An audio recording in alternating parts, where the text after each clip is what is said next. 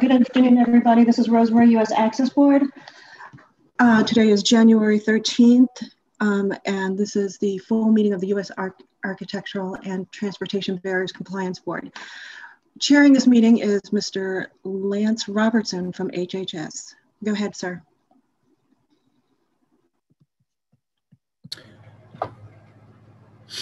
Thank you, Rosemary, and hello to everybody. Welcome to the January meeting of the U.S. Access Board, and we're so pleased that you could join us this afternoon. As Rosemary indicated, I'm Lance Robertson, and I serve as the chair of the U.S. Access Board. I represent the Department of Health and Human Services on the board as the Assistant Secretary for Aging and the head of the Administration for Community Living at HHS. The board normally meets in person, of course, and live streams its meetings online. But of course, as we all know, since the pandemic, the board continues, of course, to convene, but doing so now remotely. So on behalf of my colleagues on the board, I welcome you to this virtual meeting of the board, and it's first of the new year. And today we are using the Zoom webinar platform. So depending on what kind of device you're on and what type of device you're using, you may have the option to adjust viewing settings on your screen. And if you're able to adjust the settings, we recommend setting your screen to side-by-side gallery view. Again, depending on your device, you may not have that option to adjust your view. Our meeting today features a presentation on an important and timely subject, ensuring access to virtual meeting platforms so that they are inclusive for everyone. And this will be followed by committee reports and other board business. I understand the staff have already taken a roll through the meeting platform, so we're going to proceed with the first item on the agenda, which is the Executive Director's Report. As all of you likely know, David Capozzi, the board's longtime Executive Director, retired last June. And I'm very, very pleased to introduce Dr. Sachin Pavithran as the agency's new Executive Director. Sachin was named to the position in December after an extensive, and I'll say exhaustive, selection process. He had served as a member of the board since 2012, and I've had the honor of working with him as a fellow board member for the past 4 years. He previously served terms as chair and as vice chair of the board. He also was active in the board's update of its Section 508 standards for information and communication technology in the federal sector.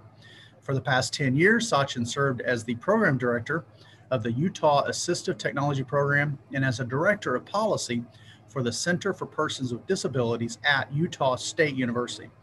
He has over 20 years of experience developing and testing assistive technology and has lectured and trained extensively on this subject. So I understand, Sachin, that you're joining us today from Logan, Utah, and that you'll be moving to the DC area later in the year. And I want to welcome you to your first board member as Executive Director. Sachin, the floor is yours. Thank you, Mr. Chairman. Good afternoon, everyone. Welcome to our January board meeting. It is an honor to play this role as the new Executive Director. First of all, Mr. Chairman, I want to thank you for your service as the chairman of this board. I understand you've been the chairman twice so far, but also for your service at ACL under HHS. We appreciate all the work you have done. And I've had the opportunity to work with you in my previous employment and appreciate all the work you have done, for improving service for people with disabilities. I started my new role as the Executive Director a couple of weeks ago, and I do have to say, I'm very honored to have this position. David Capozzi, as you all know, has played the role of Executive Director for the last decade or more, and it's big shoes to fill, and I'm excited for the opportunity. I'm also very excited to work with a great team of people within the Access Board who have expertise and who really are passionate about the work that we do to make this world more accessible. I'm also looking forward to working with my colleagues who as public members and federal liaisons to do the work that we've been assigned to do. With that said, I have a quick report for all of you with what the agency has been up to. You know, 2020 has been an interesting year in many ways with the pandemic. We have had to adjust and change a lot of ways how we approach business. I do want to recognize the team at the Access Board for the quick transition to doing remote working, but also making sure our services and the work we do does not come to a halt. I want to recognize the staff that has helped agency personnel to transition over, and also make sure that we are meeting the goals that have been charged for us to meet. A couple of the things that we have accomplished in the last year. You know, all our public board meetings have transitioned to online service like we're doing today. But some of the things that we accomplished, our new website that was rolled out in November, which if you haven't seen that yet, please do take time to visit our new website, which has great new features and has a lot of improvements, and we've received a lot of good feedback for it. But if you have ideas and thoughts, please do send it our way. We are always looking ways to improve on that. Our webinars still continued. We still continue to do all the online webinars, and we still get a lot of traction on that. Even though we're not doing in-person trainings, we have successfully transitioned into online trainings, and in fact, we have trained 20% more than the previous year by doing these online trainings.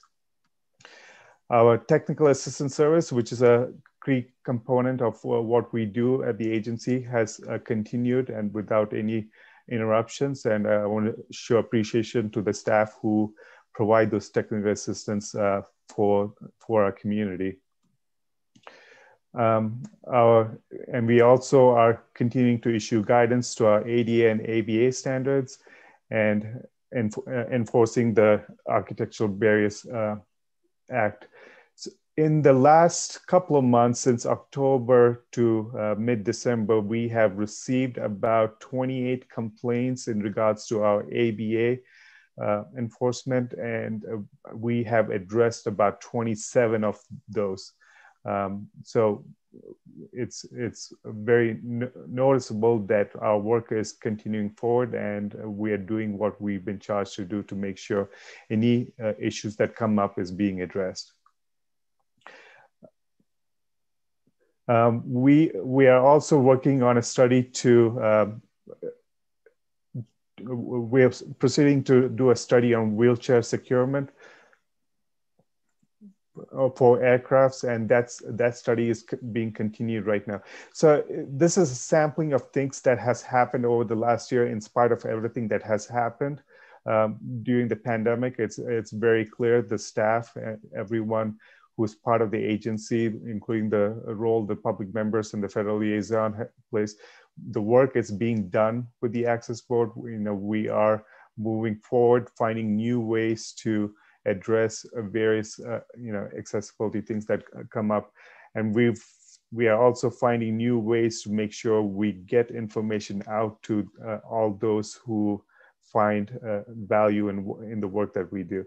With that said, I do want to show my appreciation again for this great opportunity. I'm excited to play this role as the executive director, and I also want to show appreciation to all the public members and federal liaison who found confidence in me to play this role.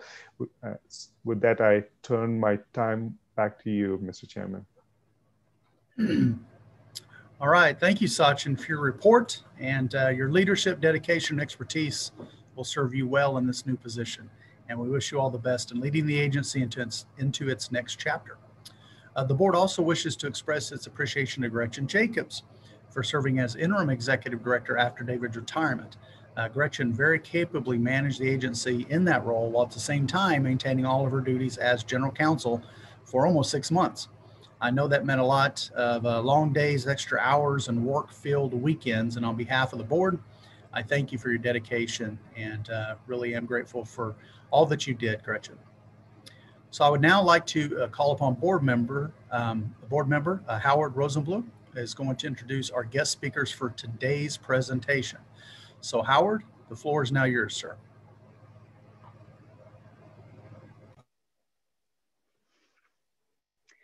So thank you to the chair. And I also would like to recognize Gretchen Jacobs. Much appreciation for the efforts that she undertook. And to welcome Sachin Pavithran in his new position as Executive Director. I'm very much looking forward to working with Sachin in that capacity. We are now about to host a presentation on accessible meeting platforms. As you may know, the wide-scale virtualization of meetings, conferences, trainings, and myriad other events over the past year due to the pandemic raises important considerations for accessibility and for inclusion. So today's presentation will provide for you all an overview of both the technological developments for accessible online meetings and platforms, as well as logistic best practices that improve the accessibility and usability of these remote events and virtual platforms for all. To that end, our speakers today are Brandon Pace and Gerard Williams. Brandon, first of all, is the Enterprise Application Administrator in the Office of Accessible Systems and Technology at the US Department of Homeland Security, DHS. In that position, he provides strategic direction and leadership for both technical support and reasonable accommodations to ensure that disabilities have equal access to information and data. He's also the president of the Deaf and Hard of Hearing DHS Employee Resource Group, the ERG, and he speaks frequently on accessibility and requirements of the program access and information and communication technology. 504 compliance officer at the Federal Communications Commission.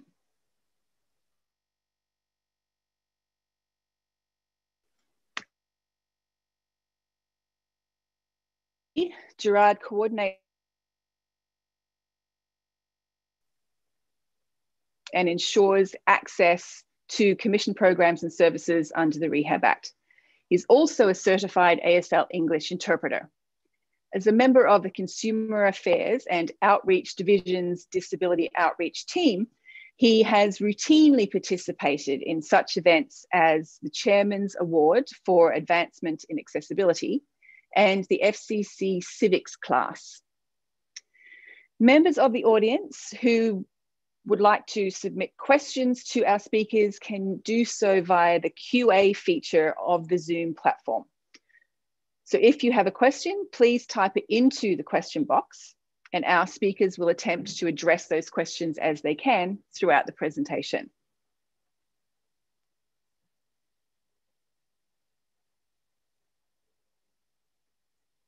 They will address whatever questions they can, time permitting.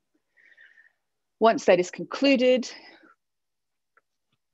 we will have questions from the board, public members and federal liaison, and then open to questions from audience members attending. With that, Gerard and Brandon, over to you.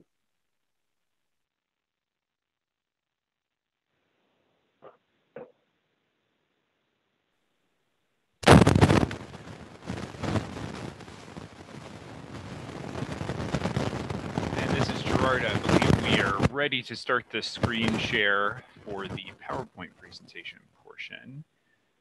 In the meantime, thank you for that very kind introduction, Howard. Brandon and I will do our best to live up to those high expectations, although we both do a little bit better with a lower bar, but we will do our best. So as was said, we're here to present about accessible virtual meetings. I think we can go to the next slide unless Brandon wants to add any more on that. No, we can go ahead and go on to the next slide. And I think we may be able to move past our introductions, given that Howard was far more gracious in his introductions of either of us than we were likely to be of ourselves. And that brings us to our agenda. So we just want to quickly talk about what we're going to cover today. And I'm going to go through that really quickly. We are going to start out talking about accommodations versus accessibility. Not versus in terms of a boxing match, but instead the comparison between and how those things are similar, different, often misunderstood to be the same thing. We're going to talk about the challenges and opportunities that are presented by moving to fully virtual environments. Those are the pros and cons of moving to virtual platforms. And then we'll get into some best practices for how meetings are working in order to overcome some of the inherent weaknesses of moving to entirely virtual platforms. At that point, we will start to get into some equipment and technology recommendations, both for your individual setup, recommendations for individuals who are participating in a meeting, but we will also then move into talking about specific platforms. And since we've skipped our introductory slide, I have to back us up, Brandon, because we failed to do our standard federal disclaimer, but now is probably the time. So Brandon and I will be talking about named products and named platforms. It's very important for us to express that none of our remarks should be construed or interpreted to be an endorsement by either our agencies or the federal government writ large for any given product or service. I also need to make sure that it is communicated I am not an attorney at the FCC. I do not represent any legal opinions by the FCC about the various states of accessibility or feature sets or any jurisdiction over any of these things. So please take that with a grain of salt. We're here to talk about some pragmatics of how this stuff works in practice. So we would ask that you keep your understanding of our remarks in that vein and know that we are not officially endorsing any of these products. But the products we do plan to go through are Zoom, which we find ourselves on today, Cisco WebEx, Google Meet, Adobe Connect, Microsoft Teams, and lastly, a broader category of product that is live streaming, distinct from some of the meeting platforms, the live streaming platforms. And for those, you can think of things like YouTube, Facebook, or Twitter, these mechanisms by which your meetings can be streamed to a larger audience. And then we've saved the best for last. At the end, we will talk about how you can pick a platform, and then we will take some questions. Brandon, did you want to add anything? No, I didn't want to add anything before going to the next slide, no. So for this slide, I want to be able to share this incredibly powerful quote. I think that it brings a new level of understanding for people. So for most people, technology makes things easier. For people with disabilities, however, technology makes things possible. And this was a quote by Mary Pat Rodenbaugh, who was the director of IBM's National Support Center for People with Disabilities in 1988.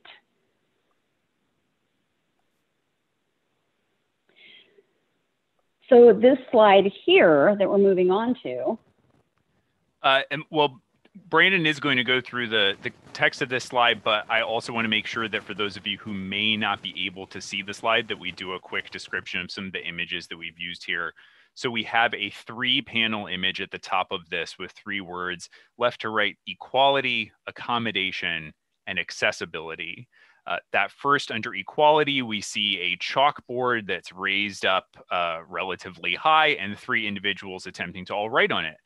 We've got someone who of sort of moderate but relatively short height who's straining to reach up to write on it, someone who is taller, comfortably reaching up to write on it, and someone who is using a walker or a wheelchair device who is below the keyboard and unable to reach it. That's under equality. Under accommodation, again, the same image, the same 3 people, but the shorter individual is now standing on a raised platform to be able to reach it. And we have a ramped platform for the individual who's using the walker wheelchair.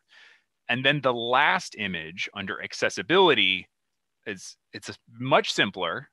The chalkboard has been enlarged and moved down. And now everyone can reach it from right where they are. and that is under the word accessibility. And now I'll turn it over to Brandon and talk through some of the content. Thank you, Gerard, for that explanation of the visuals.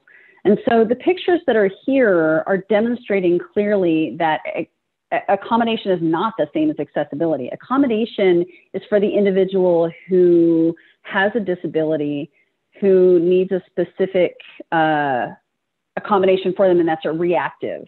Whereas accessibility is not reactive, but it's much more inclusive. And it means that things are available and ready to go from the very start of all of it, instead of reacting to something later on down the process. So therefore, accessibility and content of such is really important from the onset. And accessibility is our goal, but accommodation are tools that can be used to help people to have access to information. And those are just the tools with which to reach that. Gerard, did you want to add anything before we move on to the next slide? Yeah, just briefly, we are trying to get through our content fairly quickly today so that we can take plenty of questions. And at the end, we do have a link to a longer version of this presentation that we gave as part of the Access Board speaker series. And there we provided a list of common in-person accommodations. And the idea here is we're trying to find ways that we can translate accommodations that are towards the goal of accessibility from an in-person real world space into a virtual space. And there are challenges and opportunities that go along with that. And with that, I think that we can move to the next slide. Excuse me, before we do, I wanted to talk about kinds of accommodations. We would be looking at ASL interpreters, we would be looking at CART, we would be looking at automated captioning and FSP. If you could go back to this previous slide, there we go. One of the things that talking about different kinds of accommodations that are related directly to this particular slide would be, again, things like ASL or CART, which you see on the screen that we have today, automated captioning, accessible documents and the like, Braille, large print materials, note-taking, extended breaks for people who are wheelchair users who need bio breaks and need a little bit more time to navigate that. So sometimes people who need to sit in the front row to be able to see the interpreter more clearly, those are some of the things that we're talking about this. Now I'm ready to go on to the next slide, please.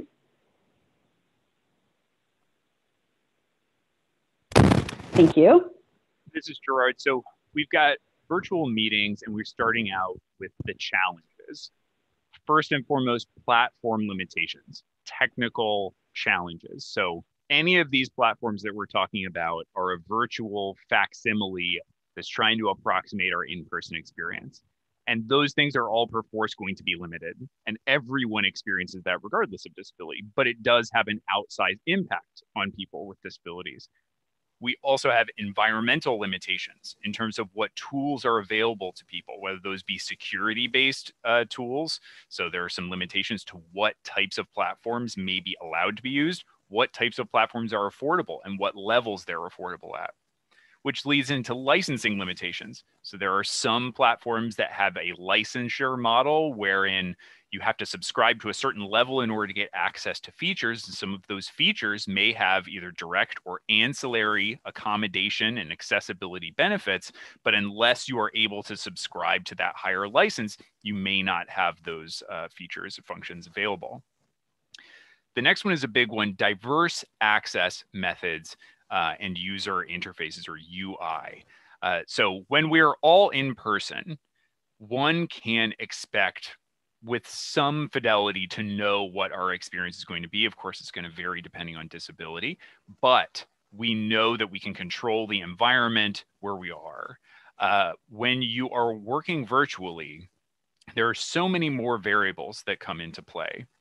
For example, whether you're joining via mobile device, how large is the screen of the device on which you are joining? Does that have a limited feature set based on its operating system? Are you updated to the most recent version? Do you have access to all of the features? Those are all things that are on the end users computer or device end that as a meeting host, I don't even necessarily have visibility into. And so in some ways, the best we can do is what was done at the beginning of this meeting to explain that it would be best if you were able to, for this meeting, enable side-by-side mode that was going to give you an optimal user experience. But if you were using a mobile device, you may not have access to that. So that diverse method of access causes some problems and causes some uncertainty in what the user experience is going to be like. There's also a limited ability to provide technical support. So in this meeting, for example, we have somewhere on the order of 500 to 600 attendees at this moment. And it is very challenging for us to try to be able to manage individually the experience given all of those variables. So I have seen, and I apologize to those of you who've been sending questions in the Q&A that are about your experience in this meeting, because I would desperately love to be able to help you. But Howard is also expecting me to do a great presentation, and I can't disappoint Howard. So we have real challenges in trying to support our users. Whereas if we were doing a meeting in person, we have some understanding of what is going on in our common shared space. Plus, if I'm trying to give one-on-one support to people, I don't know what their screen looks like. I'm not sure what device they're connected on. Me being able to communicate with them may depend on them having access to the tool we're trying to fix. So it gets very confusing very quickly. We also, of course, have turn-taking awkwardness. We are all, at least certainly sighted people, hearing people, but generally everyone is relying on some amount of in-person cues. Blind individuals are relying on auditory cues. Hearing individuals are relying on auditory and visual cues. Deaf people are relying on visual cues. Deaf-blind people may be relying on tactile cues and tactile information. When we are all separate, we lose access to all of those tools in order for us to effectively navigate our conversation. And as a linguistics nerd, that's a perfect nightmare for trying to figure out when is the time for me to be able to get the floor. So Brandon and I have scripted when we are going to take our turns very, very precisely. And we still said that we were going to add in at the end of every slide, each of us is going to say, do you want to add anything? Because we need to make that clear, because I can't tell if Brandon's looking at me and trying to give me the look of, I need to say something now, Gerard. If we were standing in the same room, he would give me a look and I would know immediately that he wanted to chime in, and I would be able to say, and now Brandon wants to add something here. But instead, we have to go to something that's more artificial. There's also the potential for conflicting accommodations. So for example, something that I saw that came up in the Q&A chat, someone had requested that the voicing interpreters have their video on so that people who are trying to speech read them can see the mouth moving as people are producing language. We've got sometimes potential conflicts. We've got limited resources. We've got limited screen space. We've got limited bandwidth. We've got limited access to this platform, this artifice that's in between all of us. And we have to try to negotiate and navigate how to use that. People relying on sign language interpretation are trying to maximize their screen space so that the sign language can be of sufficient size that it's understandable. The hearing people need to have an auditory experience, and blind people are going to need to have extra auditory cues. And sometimes those things may come into conflict with one another. Then, of course, we also have lack of experience and or training. So if this is your first Zoom meeting, it may be very difficult for you to navigate the platform. This is my 100 millionth Zoom meeting, approximately. So I have a lot of facility with this meeting platform, but that means things that are easy for me and things that seem simple for me are not necessarily simple for other people. And I don't necessarily have insight into what you may or may not know is the technical problem that you're having because you don't know how to use the platform in the way that you're attempting to use it. Is there some way that I could help? A lot of uncertainty is introduced here. There's also a small chart on this screen. It's 4 quadrants, and on the vertical axis, it says controls, and that goes from low to high. And on the horizontal axis, it's demands, which also go from low to high. And this is called a demand control schema. It's very commonly used in interpreter training. So forgive me, Brandon has put up with a lot of my interpreter talk over our time putting our presentations together. But it also is something for job satisfaction. And I think it applies to everyone in these virtual environments. If you were in a situation where you've got high demand, but you have high controls, you've got job satisfaction, you feel comfortable. So if you're in a really high pressure meeting, but you're there in person, you know what to expect, you've got access to your colleagues, you've got access to the information, you've got access to your accommodations, you're comfortable, you're going to be okay. But take that same high pressure meeting and put it in a virtual environment. And I have now removed a bunch of the controls that you're accustomed to. I'm accustomed to getting visual feedback from everybody in the room. I'm accustomed to having a, so to speak, perfect audio environment where I'm literally sitting right there. I'm accustomed to having a visual picture that's not based on my bandwidth or someone else's bandwidth. So as we take away those controls, but we increase those demands, we're increasing the stress and the pressure that people are under, which makes it more challenging for us to try to accommodate them in virtual spaces. Brandon, did you want to add anything? I actually do. I want to add that not every accessibility feature comes down to equity for different types of disabilities. I want to talk about income inequality, and not everybody has the bandwidth or technology due to unemployment or perhaps rural locations. So just a friendly reminder for us to keep those in mind when considering accessible features. It's a win-win for everybody when a product has something that allows a broad group of people to dial in through their landlines because they may or may not have sufficient broadband internet or whatnot. So I just wanted to throw that in there.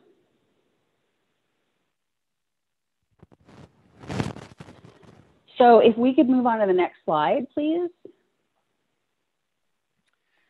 And this Perfect. is Gerard. Thank So we you. have our next slide, virtual meetings opportunities. And number one, this is the flip side of that coin, that we don't have control over what everyone's user experience is, but presumably that means that each individual has that opportunity to customize their experience to fit their needs. So I have a very specific setup here in my home office, which works well for me. And I know how to manipulate all of these things in such a way that it works for me individually. That same setup may not work for Brandon, but the good news is we don't have to share. So I can make my setup work for me, and presumably each individual has that opportunity as well. Secondly, we've got user control of the assistive technology. So whatever assistive technology is going to work for you, that works for you in your daily life, presumably you should be able to deploy that and use that in your virtual environment, whatever way you interface with your computer. As Brandon said, if you would rather call in over a landline phone or use a 10-digit number to connect into a meeting, then you can do that. So individuals are going to be able to choose the methods that work for them. Third, we've got an expanded pool of participants. So we are no longer limited by geography. We're no longer necessarily limited by disability, people who may not have had physical access in order to actually come to a building, or the amount of time that it would take to do that travel is not worth it to them. It takes less time in some ways because no one has to worry about commuting down from the NAD offices in Silver Spring. Poor Howard, I'm picking on Howard too much. Everybody can simply connect and join from where they are. So you've got expanded access here. And then productivity, we've probably all heard some reports over this over the course of the pandemic and this continued virtual environment, where you can attend a meeting and you're still sitting at your computer. So to the extent that they go to a part of this meeting that isn't of interest to you or not relevant to you, how many of our 500 participants right now are also checking their email or also working on a Microsoft Word document that they may need to complete today? And that's totally within your purview. We also now, in these remote virtual meetings, are having richer remote interactions than we used to with simply conference calls, which were simply audio-based, right? Adding the video component, adding shared content, adding some of these meeting moderation tools like hand raising and chat and so forth, those things do make the interaction richer.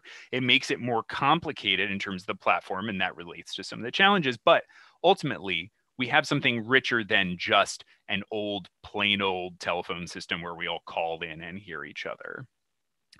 And the last bullet here is an ellipsis and a question mark, because we're continuing to find out the opportunities here. Unfortunately, Brandon and I were able to come up with a ton of challenges because this is the space where we work, and we're constantly pushing and coming up against the edges of what these things can do. But we're also always on the lookout for the advantages that these things are going to bring, and we don't know. We're just going to have to continue to look out as all of this stuff evolves. Brandon, did you want to add something?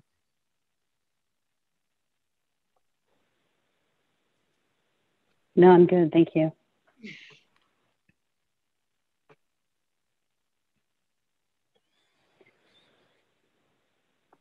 Let's see here. So universal design is what we're going to talk about with this particular slide. This is good meeting practices that help meetings become more inclusive as well as more productive for all the participants, not just individuals with disabilities. Establishing a single point of contact for meeting logistics and accommodation requests is oftentimes incredibly helpful. Obtaining technical support when needed.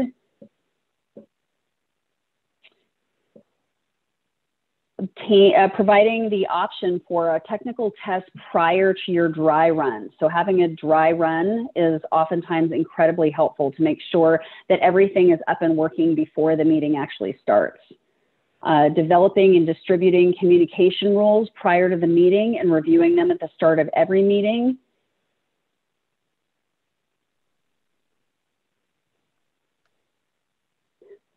That is very helpful so that everybody's on the same page as far as how the communication needs to effectively happen during that meeting. Muting microphones, if you're not talking, for example, turning off your video so that the screen can be maximized.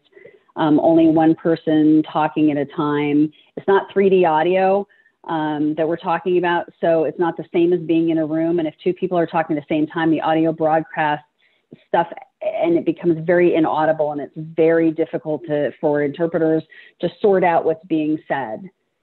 Gerard, did you want to add anything? Okay, great, thank you. If we could go to the next slide, please.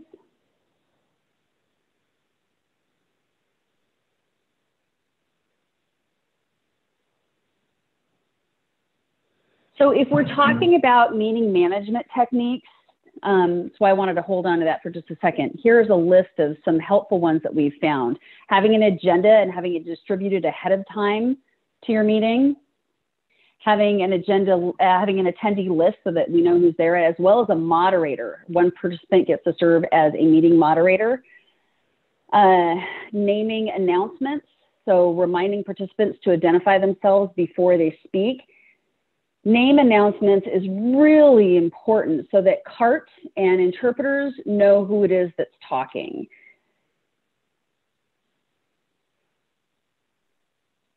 Manage turn taking. So if you can establish a clear procedure or utilize a digital tool such as the hand raise feature, that's going to be helpful in turn taking. And then the last one is document sharing, making sure that you are distributing any relevant documents for the meeting, making sure that those documents are accessible, making sure that they're reviewed and confirmed for accessibility prior to distribution is also helpful. Perhaps there's an individual with a disability who is going to be needing to read that and needing it to be accessible. And there's one more slide, I believe, which is the next one. Yeah, this is Gerard. So I wanted to add, there's no need to go back in the screen share. When we're talking about document sharing, material sharing, it's very important for all participants. Want to make sure that those things are shared in accessible ways, that documents are available in a multitude of formats as a user might need. Also want to make sure that those documents are getting to your service providers. So to the extent that you have sign language interpreters or CART writers that are working on your meeting, try to include them as participants to the meeting in terms of distributing materials so that they can be prepared. Brandon and I were working to try to make sure we got our sign language interpreters a copy of this presentation so that they wouldn't have to work as hard when we're rapid fire going through these slides, because hopefully they've seen it before. So apologies to our interpreters for how quickly we go through all of this stuff.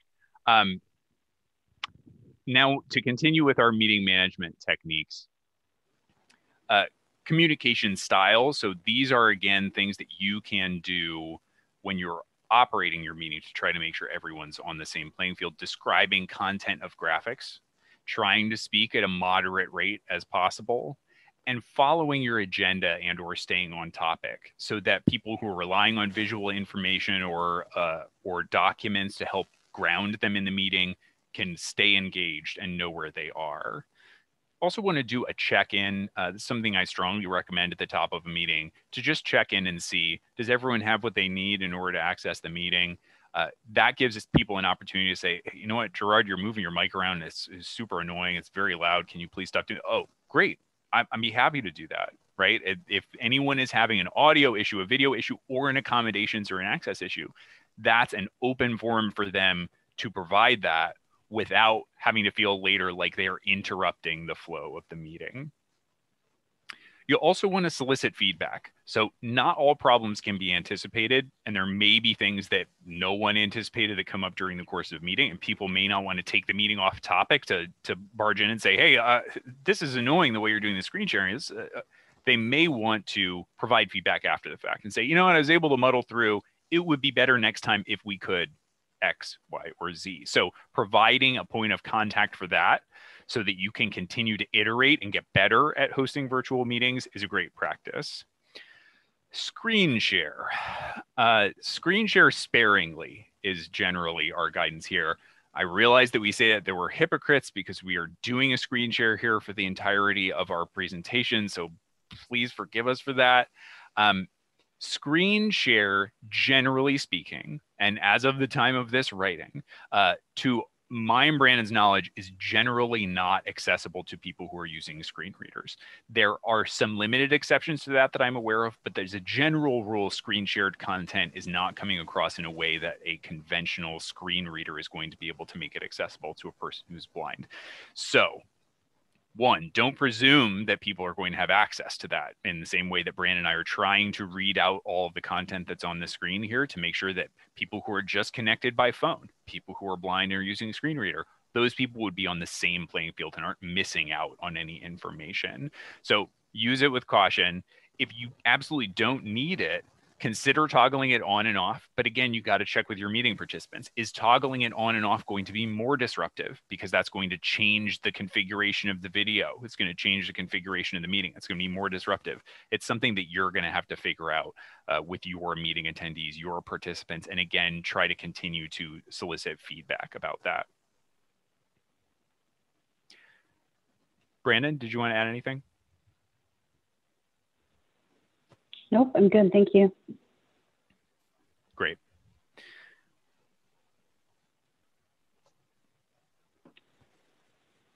Gerard, this is your slide. Yeah. So next we're going to some equipment and tech recommendations. Try to fine tune your audio. You can see I'm using this incredibly fashionable headset. It looks like I'm about to take off in an airplane.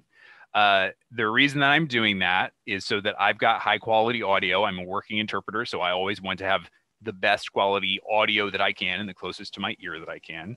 And I'm trying to have a good connection to my microphone. So hopefully we've achieved that. And I hope that Marion would have let me know if I did not. The thing that you want to do is also try to, if you can, separate your microphone, your input, and your output.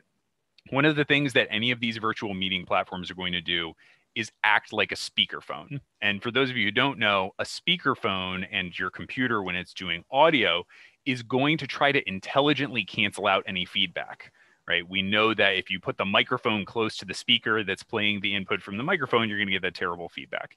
So your computer knows when you are speaking or making any kind of noise, and it is going to then turn off your incoming audio or lower your incoming audio to avoid creating that.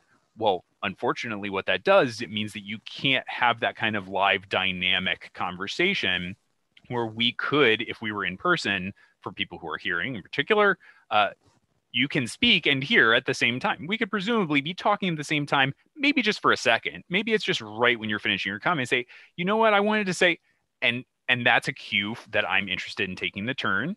But in this case, I might not be heard at all. Or I might not be able to hear that my colleague is continuing to speak and now I'm being rude by speaking over them.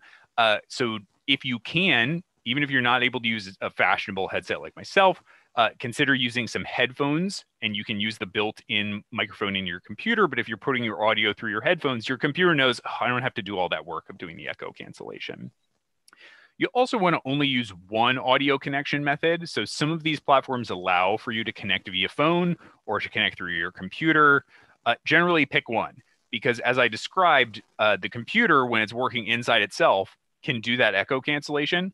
But the phone and the computer, they do not talk to each other. So if you have your phone on and you have your computer on, you could be the source of the echo or the source of the feedback. So you can always test out trying to mute yourself to minimize that, to see if that makes it go away, to try to figure out if you're the problem. Also want to try to fine tune your video if you can. Try to frame your shot. Right now, I've got about from my belly button to the top of my head. That's usually what I recommend for people, but I'm a sign language interpreter, so I'm biased, right? So I'm communicating in sign language. So I want to have the top part of my body visible here, but people are sometimes relying on your facial expression or reading your lips. You may want to consider getting an external webcam. A lot of computers have built-in webcams, but then you're captive to the angle your screen is at. So you've got the classic laptop angle that's super high, and I'm going to try to approximate it here by just turning my webcam up. So if I was sitting in a laptop, then I would potentially get this angle because that's the angle that's comfortable for me to look at the screen. But I have an external webcam here that I'm controlling with this handy remote to try to get the right angle for my webcam that's going to keep me comfortable sitting here. I've also disabled autofocus on my camera. So if I left it on, then as I move closer and back, as the lighting, the color changes, it's going to get blurry. It's going to get unblurry. It's going to get blurry. It's going to get unblurry. It is sort of distracting, particularly for people who are trying to communicate in sign language or to speech read. And you want to consider turning off your video if it's not needed. For this meeting, my video's on, Brandon's video's on. We have our sign language interpreter's video on, but everyone else is currently video off because we have limited resources. So ideally, we would love to see everyone, but we have limited resources. So we're trying to do our best with limited resources. Brandon and I have both talked about providing multiple connection options. So keep flexible by allowing different ways for your participants to attend. So for today's meeting, I know you're able to connect to this meeting natively in the Zoom platform. I also believe, at least according to what's on the top of my screen, that this is being live streamed as well, which is another connection method. And Zoom can be connected to through a phone line. So you've got 3 different connection methods that give people flexibility. If one isn't working for them, they have some backup options, and that's always a good practice as well.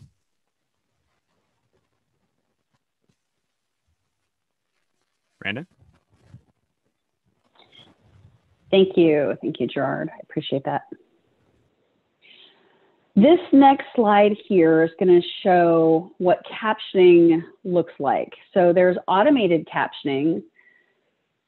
Automated speech recognition is what ACR, that acronym, means. And then there's the captioning here. And so there's 2 different results that end up showing up here. And so when someone reads out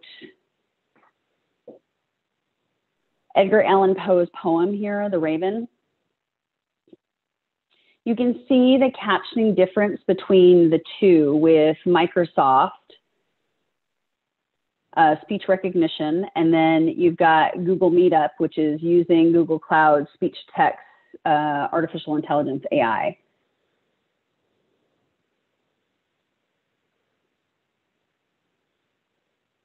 So with the Google Meetup AI is, you know, there's 1 word or maybe 2 words that in here that are not captured correctly. But the point is that ASR is not the be-all, end-all and should not be depended on because it's just easier and free. CART is something that, you know, I mean, if you've got a last-minute meeting and there's no CART that's available, then clearly this is an option. But please do not depend on this as a regular accommodation that's being used, or allowing the automated speech recognition to be captioning your videos on YouTube. There are a substantial amount of errors that can happen as a result of the dependency on ASR, and you can see what we have outlined here as an example to kind of like make it a little bit more clear about why we want to use a human who's doing the cart services for us. If we could go on to the next slide, we're going to talk a little bit about Zoom.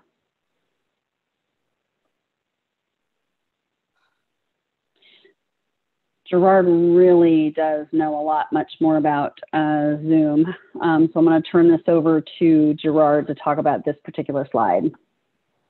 Thanks, Brandon. This is Gerard. So we're talking about Zoom, the platform that we're on right now. Now, mind you, we are in Zoom Webinar right now, which has a slightly different feature set. So again, this is that licensing problem that we talked about before, where there are some different feature sets available for different products, even under the same brand. We have two columns on the screen here. We've got some pros and we've got some cons.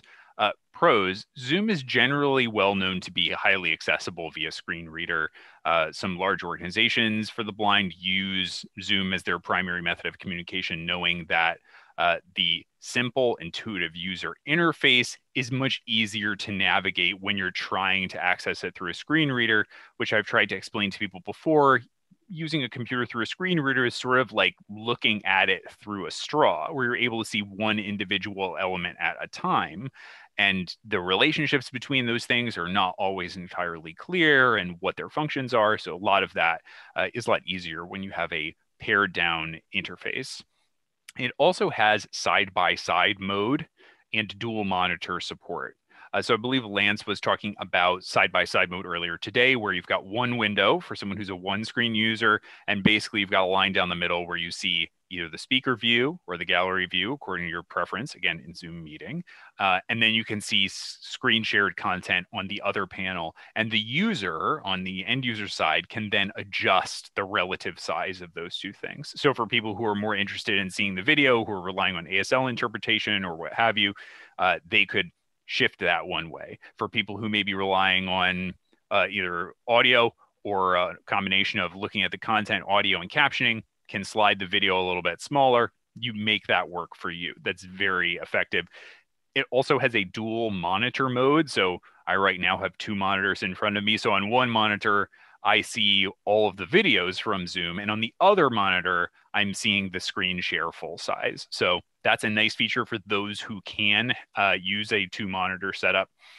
It can also generally has a high quality video and audio connection with a really low stutter rate. We've got, generally speaking, a nice solid connection here over Zoom without a lot of interruptions. It also has the option to hide non-video participants, which sounds like it would be something that's intuitive. It's not always the case on every platform. So being able to just limit the boxes that are displayed in your gallery view to those that are active videos is very helpful. There's also built-in support for captioning here, which is important. Those of you who are on Zoom right now know that we are using captioning. However, at least as of this writing, when we were updating this, Zoom did not have built-in support for any automated speech recognition captioning. Brandon was talking about ASR just now, so I don't need to go into it that much detail. But right now, you must have an outside vendor who is providing the captioning. Now, whatever method they're using on their end, but that captioning can be fed into the platform, which is definitely a pro, so that you can get captioning natively built in. You can support up to 100 video participants or 350 participants total. Again, this is on your Zoom meeting, not your Zoom webinar. And you've got now multi-pinning and multi-spotlight support. And what that means is pinning is something that's individual to the user. So I can make pins, Brandon can make pins. Those pins are the videos that we decide are important to us and don't affect other users. When I pin Brandon's video so that he's full screen for me, it doesn't affect other users' view. Spotlight is the opposite. Spotlight is where you can decide what everyone will see, which I believe largely is what we're using in the Zoom webinar right now. And at this point, they have implemented multi-pin and multi-spotlight. Previously, I could only pick one person to see, but now I could pick Brandon. I could also pick Howard. Those would be my two go-tos, right? Because I want to see the people who are signing. And multi-spotlight. So I could spotlight our sign language interpreter, myself, and Brandon, so that we could ensure that that's what everyone is seeing. Those people would have that option again in Zoom meeting, not necessarily in Zoom webinar. but they'd retain the option to go back to their preferred view. They can switch back and forth between gallery and speaker view. There are certainly some cons to Zoom as well. The integrated meeting management tools lack some sophistication. We were talking about ways to manage your meeting, hand raising, document sharing, communication. Those things are present in Zoom. They're a little more rough around the edges. So the hand raising tool, not always super helpful. Some of those things are not quite there. So we're trying to work around them or augment them. The captioning display, as I think some people have indicated, is sometimes a little unpredictable. It sometimes lacks some sophistication in terms of the amount to which you can customize the size, the color, the background, the contrast, etc. That's unfortunate. There are certainly some security concerns. That's no news to anybody. It made big news earlier this year, even though they're continuing to work on those things. But there is some concern about that, particularly amongst government agencies or other large agencies. And then, Brandon, did you want to talk about the built-in live ASR? Thank you. I do. Yes. So recently, a new development is Otter.ai has partnered with Zoom to provide the automated captioning. You need to have a paid license in order to use that, either a pro license or a business license, in order to take advantage of that capability. It's one of the drawbacks. It's not available to anybody who's gotten a free account. And so that's a little unfortunate because that limits accessibility. In the next slide, we're going to talk about captioning. I just want to check in with Gerard first. Yeah, the next slide is just a screenshot of a Zoom meeting. Now we're all sitting here in a Zoom meeting, so it may seem a little extraneous, but we've just seen a gallery view for a Zoom meeting here. This is one of my staff meetings, and I am the person in the Spider-Man outfit because it was favorite sports team day, and my favorite sports team is Spider-Man. Of course, so wear your favorite sports uniform. So you can just see you've got the gallery view and you can toggle back and forth between speaker view, and we've got a nice clean user interface here. We can go to the next slide, which I believe shows our side-by-side mode. So this is a generic screenshot of the side-by-side mode. Again, not going to be news to anybody who's on this call right now, but you've got that little bar in the center there that allows you to drag and adjust the relative size of the gallery view or the speaker view, because you can still toggle those back and forth, and the shared content. And if we can go to the next slide, Brandon can talk to us a little bit about captioning in Zoom. Thank you. When I talk about captioning, it's a relatively new feature, I think maybe just in the last quarter.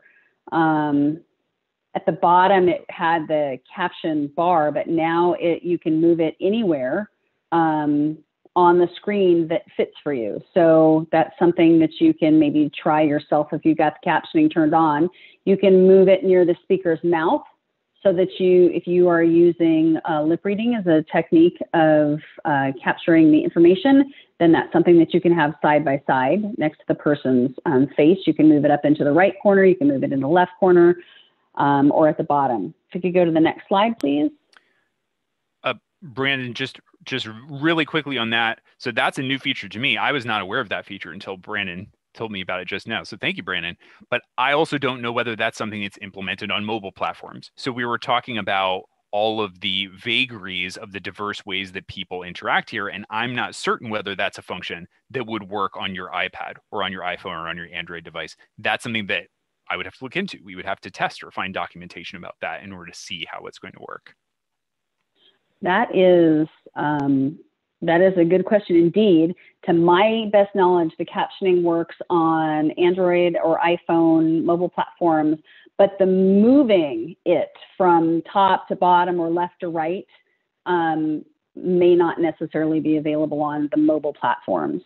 So in this next slide here, one of the new features, you can see a roll-up with the captioning. Before, it looked like a pop-out captioning, which means it would come in and out, and that was a drawback. because if there was something that was captioned and it was the window was popping in and up, it wasn't giving people enough time to read through it before it disappeared. And so now Zoom has changed that so that it rolls up. So it's a very nice feature, but it also allows you to catch up. And you can widen the screen so that it's on one particular side so that you've got a larger screen for reading those, and that makes things a lot easier.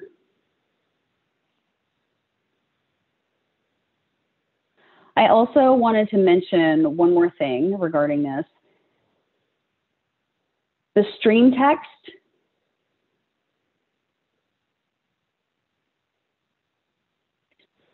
This is still the best solution. And it is because it's deaf friendly, but also deaf blind friendly. So people who have a Braille reader that does the captioning as it goes along, Zoom doesn't have that capability or any other platform that I'm aware of.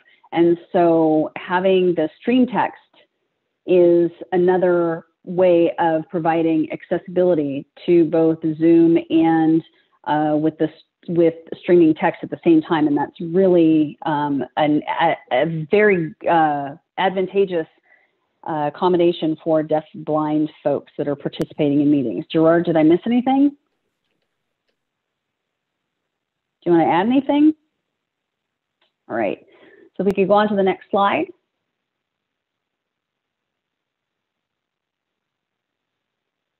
And I believe the next slide is yours, Gerard.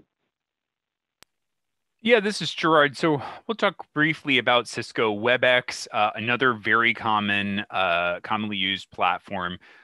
We've got pros and cons again for Cisco WebEx. Pros, easy to procure. WebEx has been around for a long time. People are very familiar with Cisco. It's very well set up. And security and enterprise ready. They have checked every box to be ready to be deployed at your agency, in your business. They're ready to go. And because they're a known entity, sometimes your IT apparatus is a little bit more willing to move forward with those types of things more quickly. You do have the capability on WebEx to create a separate module for captioning, and that's called the multimedia viewer. So that's like a pod that exists inside the interface. So that's nice that you have that as standalone feature that exists there. And then you've got centralized feature management. So for any given meeting, you can work with whoever your administrator is or the owner of your account to enable or disable certain features for your upcoming meeting. Now, that is something that also exists in a lot of these platforms. Zoom has the ability to turn features on and off, but at Cisco WebEx for the enterprise level, there's a lot more administrative there where they can eliminate those types of features that may be problematic or they're worried about security. The cons for Cisco WebEx, it's not really so usable for screen reader users. Please note also that I'm making a distinction here between usable and accessible. So I do not mean to imply that any of these programs are not accessible. There is every possibility that every one of these programs that we've talked about today is technically accessible to a screen reader. That is, it outputs information to a screen reader that can be read to a person who is blind or deafblind using a refreshable Braille display. However, there is a real difference between something being accessible and something being usable. So my go-to example for this, and I apologize, Brandon, for this tangent, but it's very common for people now to use a sort of random number generator as a token for two-factor authentication. So that is something that is counting down, sometimes on your smartphone. It's got to count down until that code is going to change. So technically, that entire thing may be screen reader accessible. It may read me that number and I can prompt and go through the number. But what does that program do when I've run out of time and I'm in the middle of that number? If I'm a blind user, does it tell me that the number's changed? Does it automatically put me back to the first number so that I can start all over again? Does it give me enough time to even be able to use that, to be able to hear each number individually, to put them in before my time is going to elapse? That's really the difference between accessibility and usability. So not certain that Cisco WebEx is very usable. My experience of working with people who are blind has been very challenging for them to navigate that interface. even for people who are sighted and who aren't using a screen reader, I've used it myself. I found it sort of cumbersome in terms of just managing it, and using the interface requires some training and some familiarity, whereas other platforms are a little more intuitive.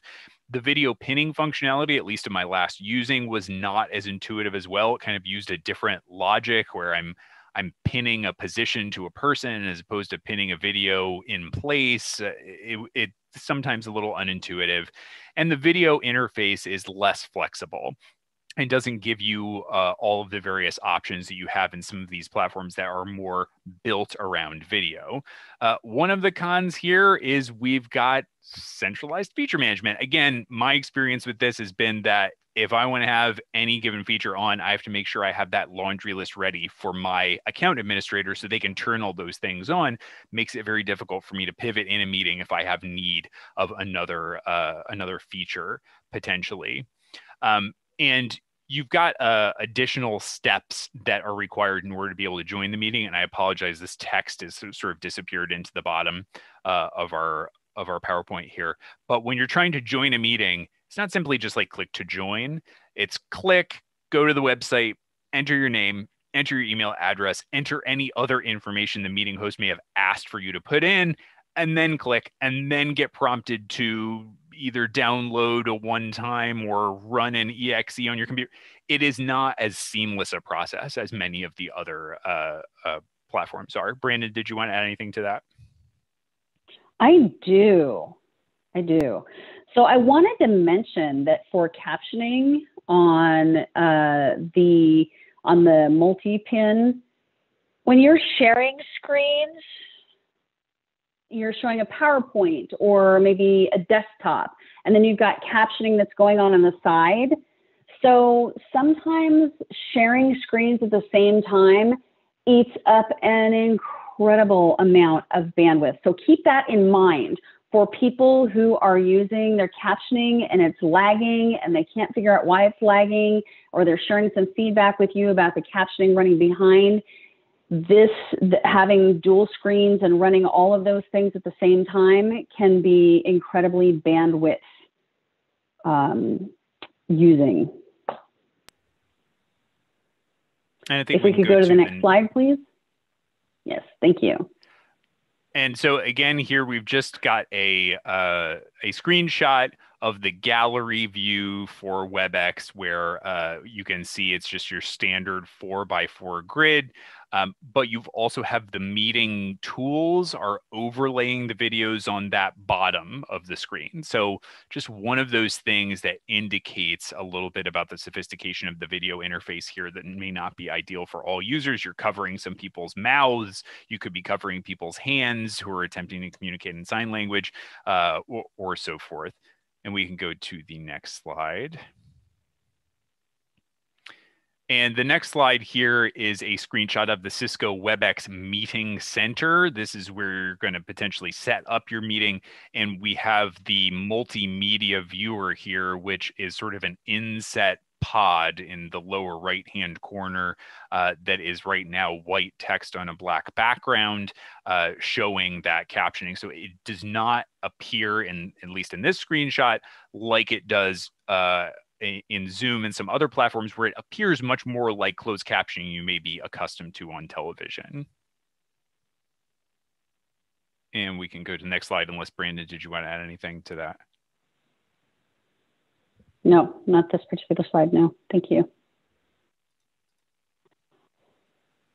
So with Google Meet, there are some pros that are listed here. It is FedRAMP approved for some agencies, like GSA.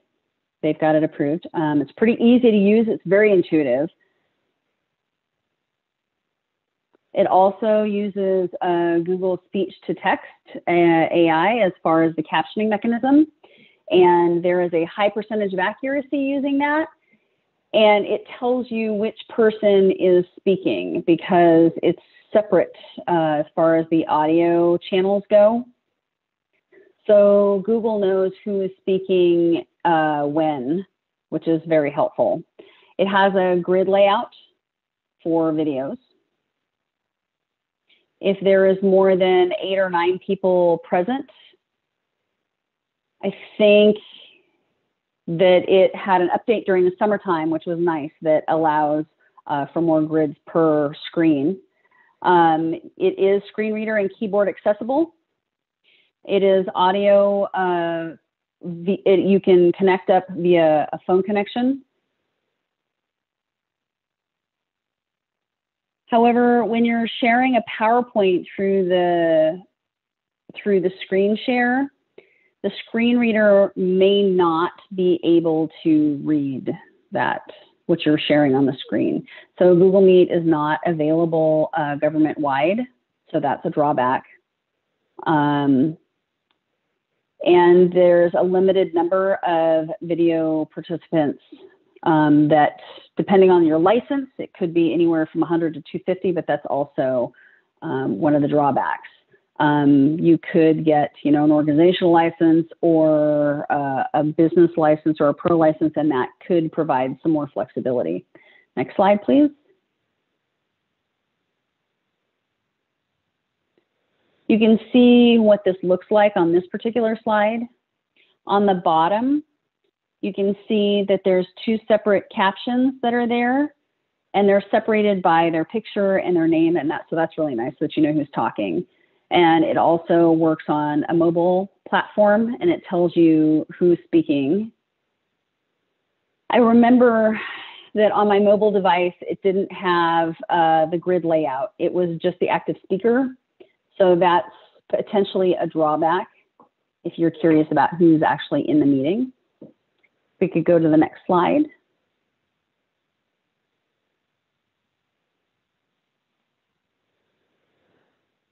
So this is Adobe Connect. There are a lot of government agencies that heavily rely on Adobe Connect as a platform. It's easy to purchase, the security, and it's enterprise ready. So there is a grid layout for video feed, which makes it nice that you're able to have people's cameras on and see people's faces in the meetings. It's got a UI that's incredibly flexible and can add a dedicated pod for captioning, and it can be moved. You can have a variety of different setups for the screen. You can put captioning at the bottom, you can put captioning at the top. It's HTML5 friendly, as well as a desktop application available. You can install that on your desktop if that's what you would like to do. I also have some good news to share with you. Adobe is now working with a brand new podless captioning system that should be available soon in the next couple of months with Adobe Connect. I'm hoping before summer. So that's going to be incredibly nice, which means that if you were the host, you don't have to, upload a pod for the captioning support and all of the stuff that goes along with getting that involved in the meeting.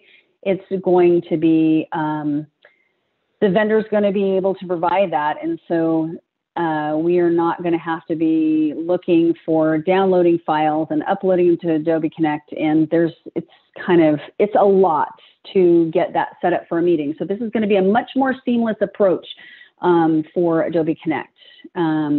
Some of the cons that we've got here are bandwidth intensive, and it absolutely deprioritizes video.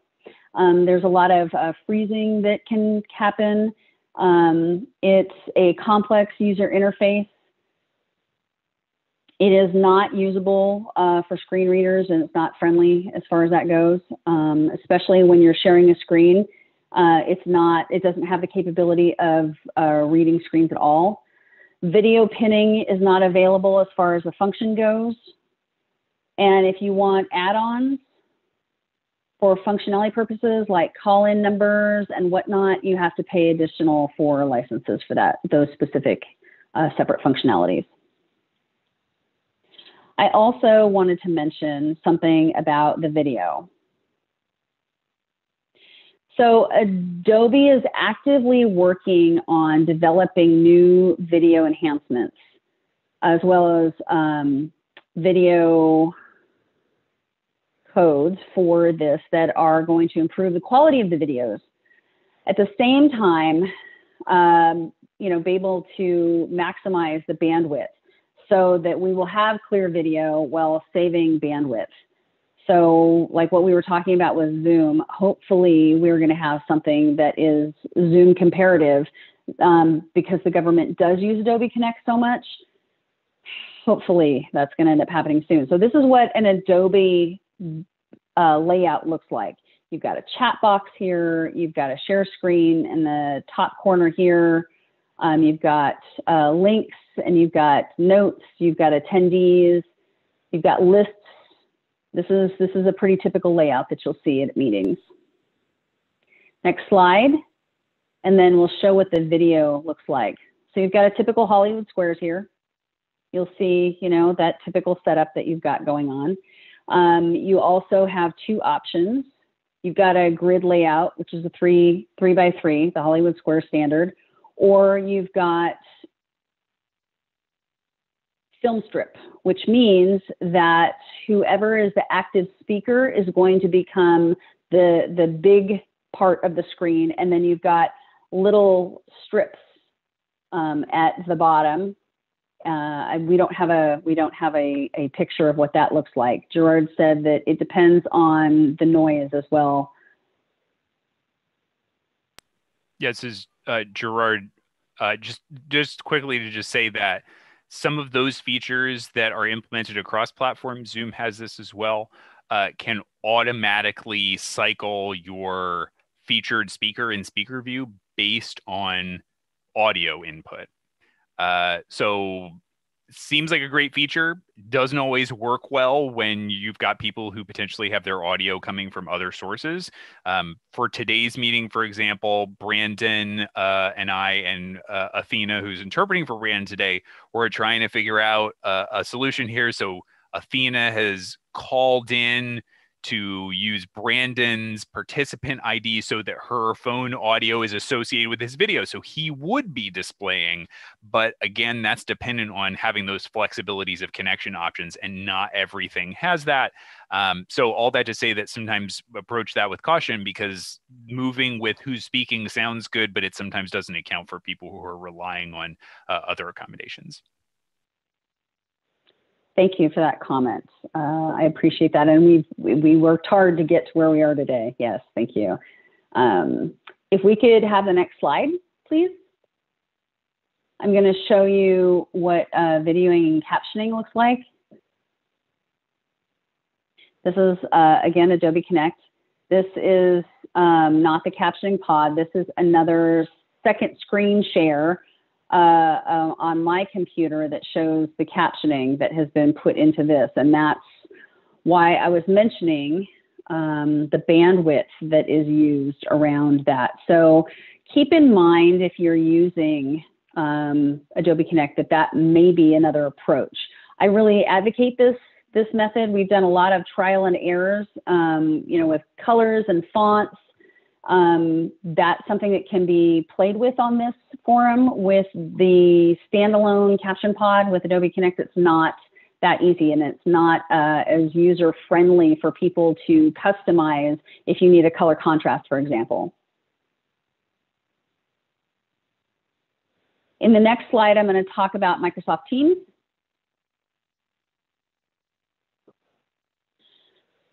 So with Microsoft Teams, there are a lot of organizations government-wide that are using Microsoft Teams because of COVID and working remotely. So it is easy to procure. It is security and enterprise ready.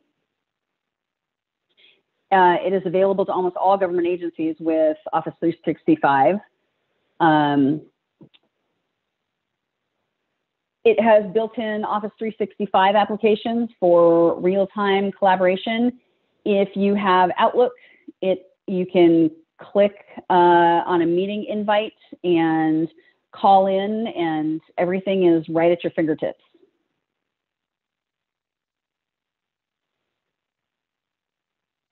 So you can, you know, pin a person. It's got multi-pinning. But one of the drawbacks that I want to talk about in the cons column. Teams is all-in-one platform, and it has got many features that are amazing, but it's also a little bit confusing to use. Trying to figure out where to go and what to do has been a little less than intuitive. Microsoft is currently in trying to figure out some of the processing, and they're seeing how it's being used on such a large scale right now and trying to figure out some ways of changing that. It also has some accessibility issues. Guests cannot be pinned, and this is incredibly problematic if you have a freelance interpreter who is not a government employee and they do not have a GFE, a government furnished equipment, a laptop, then they can't be pinned, which is a problem for deaf people who need to have an interpreter pinned to be able to see them clearly. That has been an ongoing running issue. Captioning is also an issue. It's not reliable. They are using automatic captioning as well, and every once in a while it'll freeze and it won't work, and I have to turn it on and turn it back on again, and finally it'll restart the captioning in the middle of something, and Microsoft is aware of the issue. They are working on it, but it is problematic. Screen readers as accessibility, I know that there's some kind of shortcut sheet that explains how JAWS can work with Microsoft Teams, and that's nice. But all of the other platforms, when you share PowerPoint or when you are screen sharing, that's not something that's accessible in any way for a screen reader. And so this is a little bit better on that front. Gerard, did you want to add anything to this particular slide with Microsoft Teams? Yeah, this is Gerard. Just a real quick note, something that I think should be on the slide. My experience with the content and screen share function in Microsoft Teams has been inconsistent. So it's been a little unintuitive for me, and I've been working with people who have been basically unable to access ASL interpretation while screen share is taking place.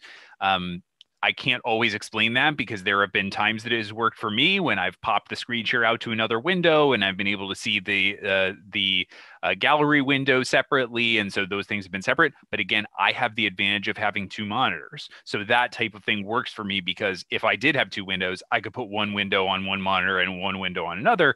But if you were trying to work on a laptop and you've got screen share that's popped out to another window, you're stuck either looking at tiny film strip videos or looking at the gallery view or swapping back and forth. So all that to say that it's been a little inconsistent. They're continuing to update that. So as with all of these things, it's in flux, but I will just say that it has been a little inconsistent. It's been a little unintuitive, and it's been frustrating, particularly for sign language users who are trying to work with sign language interpreters.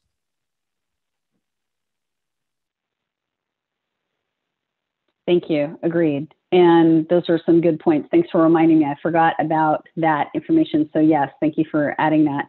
And I have to admit, what George said was this isn't exactly intuitive and always, user friendly.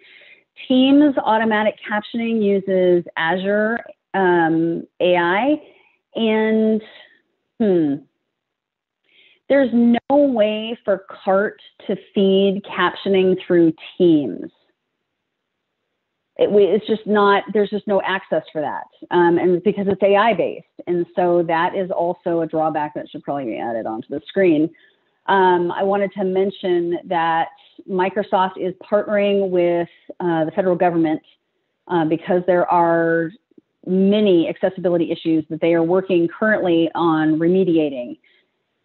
I wish that I could share more information with you about that, but suffice it to say that what I can tell you is that Microsoft is working on it, and they are aware of some of the issues that folks with disabilities are facing as far as accessibility goes, and they're working on it.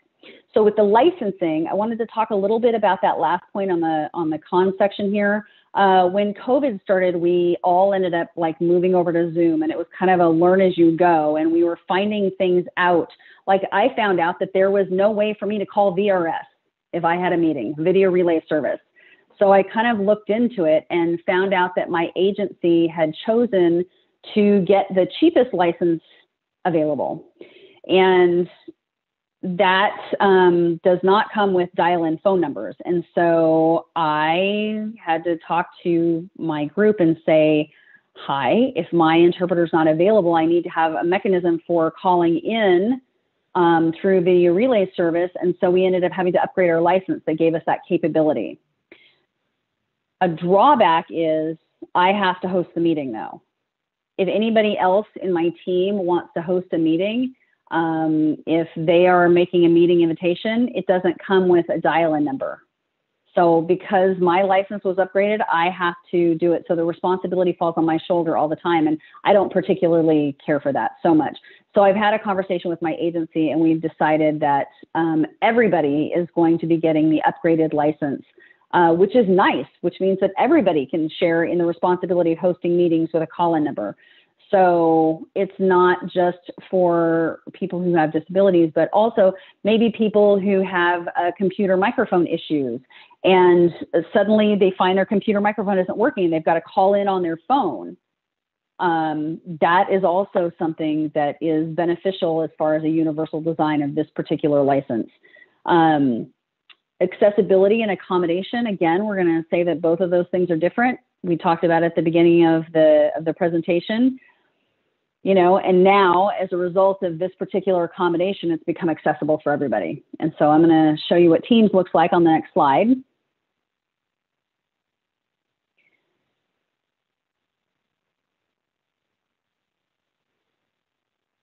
So Microsoft did come out with, you know, some cooler features.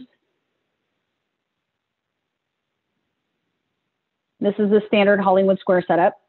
And I believe that there can be up to 30. Oh, there's 7 by 7.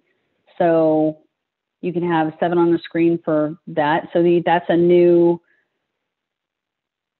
it's called a together mode where you can see everybody in the audience. It's pretty interesting as far as the look goes. I'm going to leave it there. It's interesting. You can check it out for yourself if you want to take a peek at it.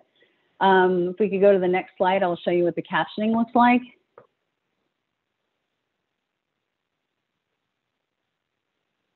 So you can see the captioning, it froze and then disappeared.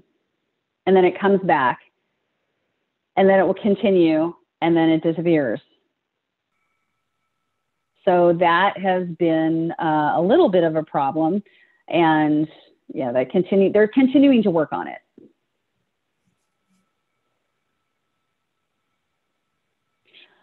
Gerard, did you want to add anything? Yeah, just first I want to apologize. There may be some background noise on my line. It's the challenges of working at home. So I hope everyone will bear with me. I will also say that in the together mode vein, there are a number of these features that are coming out for any of these platforms that are intended to be kind of like fun, fancy features. Everybody's now familiar with virtual backgrounds, I would gather, but I'll explain it briefly. It's where you're basically able to substitute an image. So instead of seeing my cloth backdrop here, I could substitute a photo of Brandon's beautiful background, and I could put that behind myself. And that way I would look a little bit more esteemed like Brandon does. But those types of features are fun. They're cool. There's video filters that you can use. And of course, a lot of different people are using this. Kids are using this stuff for school. So there's some interest in these kind of interesting and fun features. And those things aren't always good for people with disabilities, right? The way that the masking works with virtual backgrounds sometimes can affect video quality. It can be very distracting in terms of the visual images being displayed. So all that to say that some of those features are fun and cool, and you may want to play with them, but I would always encourage you to make sure you're closely in touch with people with disabilities, and everybody in your meeting just say like, hey, we can always go back to bare bones. We can always go back to square one. We should always go back to the common denominator that works for everybody, even when we have some of these new fancy shiny features. And I think we can go to the next slide. Briefly talking about live streaming. Live streaming can be done through a variety of different platforms. Certainly you can live stream over YouTube. You can live stream over Twitter or Facebook or any number of other options. We've simply listed some of these top 3 here. And largely when you're streaming, you might be conducting your meeting via Zoom like we are now, but taking that content from that Zoom meeting and streaming it to another platform. So the pros that you have for this, you've got less bandwidth. So the person who's trying to just view your meeting only has to watch a single video stream. They're not trying to manage all of these simultaneous streams of information. It's just like watching any video on YouTube or any live streamed video, but it's just one video. They also don't have outgoing information any more than they ordinarily would. It also gives the host more control over what you're going to broadcast, where we were talking about some of the vagaries of what does it look like on your end? I'm not sure what it looks like on your device. Well, when you are doing a live stream, you can curate that very particularly what you want it to look like. I want the sign language interpreter to consistently be here, and I want to rotate my speakers to here, and I want the captions to be here, and it's going to look that way for everyone. You can also burn in the captioning. So you've got open captioning as opposed to closed captioning, and you've got a lower barrier for access. If you've got a phone, if you've got an internet connection, you can be on. You don't have to download anything. You shouldn't have to install anything. You can pull up the website. You can watch the live stream. The cons for this, a lot of moving parts, of course. And if you want to get fancy with it at all, and you're not just outputting what's in your meeting, you want to make sure to curate it a little bit more. It requires some media and production experience, some technical intensive knowledge, particularly when you want to keep those things accessible. Burning in and embedding the captions and going to like open captions, right, where the captions can't be toggled off by the user. It's part of the video stream. On the one hand, we know what the captions are going to look like. We know the captions are going to be there. On the other hand, those captions are now just video content, and a deafblind person or a blind person who's trying to read those captions through a refreshable braille display, those things aren't text anymore. That's an image. So providing a separate feed of just the captioning, this is something that we do at the Federal Communications Commission, not to toot our own horn, but our live stream displays in a video player. And beneath that, we have a widget that is just the captioning stream in a text format that allows for that to be screen readable. Streaming services also really reliant on the ASR generated captioning. So sometimes that results in some of those flubs that we're accustomed to seeing, some awkward captioning. So we want to be wary of that if you're doing the live streaming. And now what we've done is we've taken more control for the host. We know what it's going to look like, but that means I've taken away the agency from the end user. So their customization is less impactful now. So it's a balancing act. It's an equation. And then we just pushed it back in another direction. If we can move to the next slide. Did you want me to talk about this one, Brandon, or did you want to talk about this one? Okay. No, go ahead. Sure. So what we've got here are a couple examples of some different live streamed events. These largely are some press conferences that we've seen from various government agencies. So on this, we've got sort of a small thin bar through the screen that has your video content. We've got banners at the top, captioning on the bottom. You've got a square with the governor's video on the left-hand side. We've got your standard widescreen PowerPoint in the middle. And then on the right-hand side, that bar is cut through the middle and the sign language interpreter video is there, and it's half the height of all the rest of the videos and probably a quarter of the width. So it's much, much smaller to make room for a logo that goes over top of that sign language interpreter's video. So not a great example, not really showing the relative importance of these things, not providing meaningful access to the sign language interpretation, generally a little clunky. And we can go to the next slide. So now we've gotten a little bit better here. We've got picture-in-picture in the upper right-hand corner of this showing the sign language interpreter. We've got your classic closed captioning over the bottom third, middle third of your screen. And we've got the video of our main speaker that's full screen here. And we can go to our next slide if you would.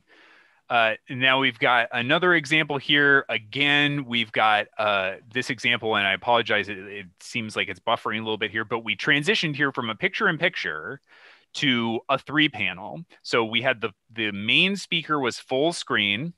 We've got captioning, we've got a chyron, but then when they want to go to some dynamic, which would be, quote, screen shared content, then the screen cuts into thirds. On the left-hand side of the screen, we've got the speaker and we've got the interpreter. And then on the right-hand side of the screen, we have the PowerPoint presentation.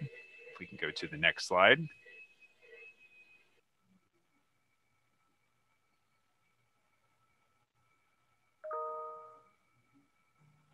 So in this slide, we're talking about, okay, hi. So sorry. So in this particular slide, this what it looks like when there's open captioning that is embedded in the video. It's so hard to see and it's not really clear because of the opacity. It's not exactly user friendly for people that have disabilities, perhaps maybe somebody who is deafblind or that rely on closed captioning or an embossing machine.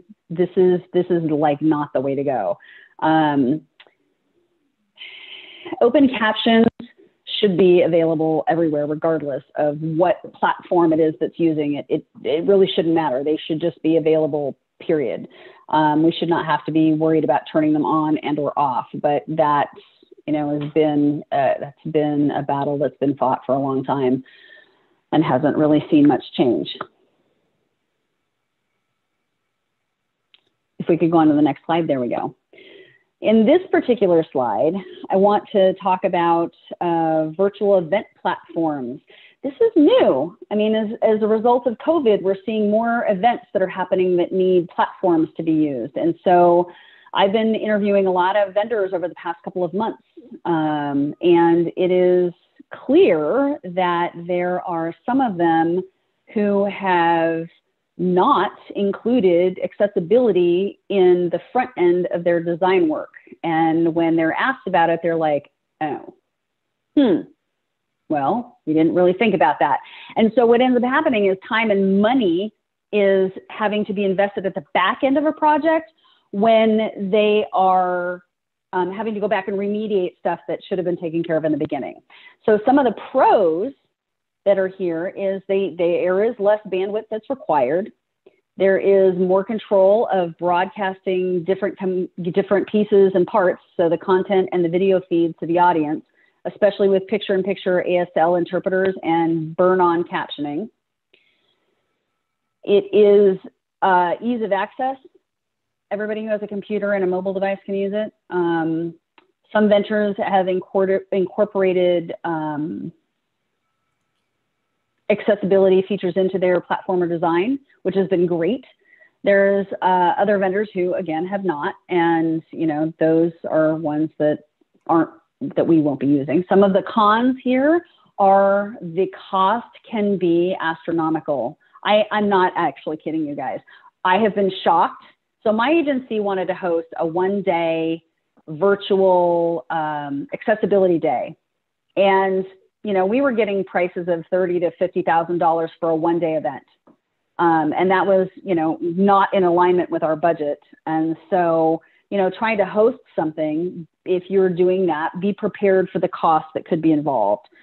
There are many moving parts with a lot of technology-intensive knowledge as far as implementing solutions, specifically with regard to accessibility. And so you need to be prepared for that. And to be able to sit down with the vendors who may not, again, have considered that and including that in part of their process to be able to talk to about what you need. Burned in or embedded captions on streams are not accessible for screen readers or refreshable Braille display users. So that's something else to keep in mind. And it does not allow for a great degree of customization. If you need to pin a sign language interpreter, the host can, but users are not able to take what it is that they need and make it work for them. So let me show you an example. If we could have the next slide, please.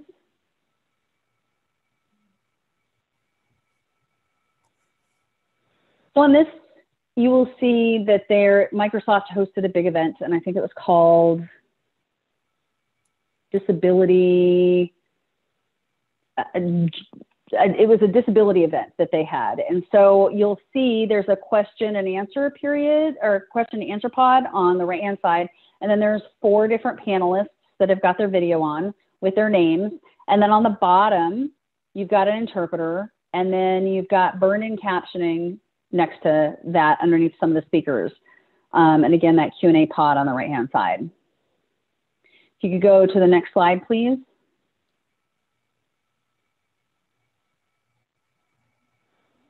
So if somebody decided to share a PowerPoint screen, so then you would end up with it looking like this. And the interpreter and the captioning ends up being the same versus all the other stuff. But this was $30,000 for one day. So that was definitely a drawback with this particular platform. I wanted to mention that we had worked with one vendor, and what was interesting was the vendor had some good strategies for improving their particular platform.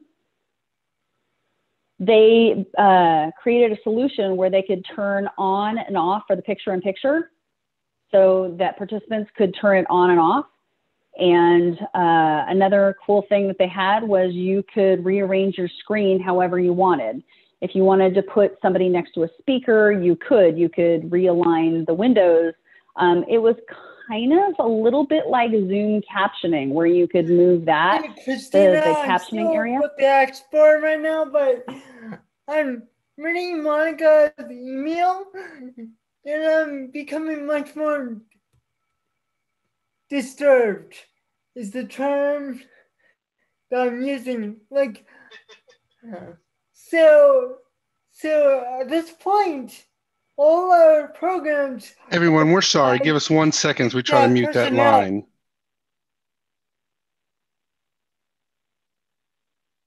I think we're good.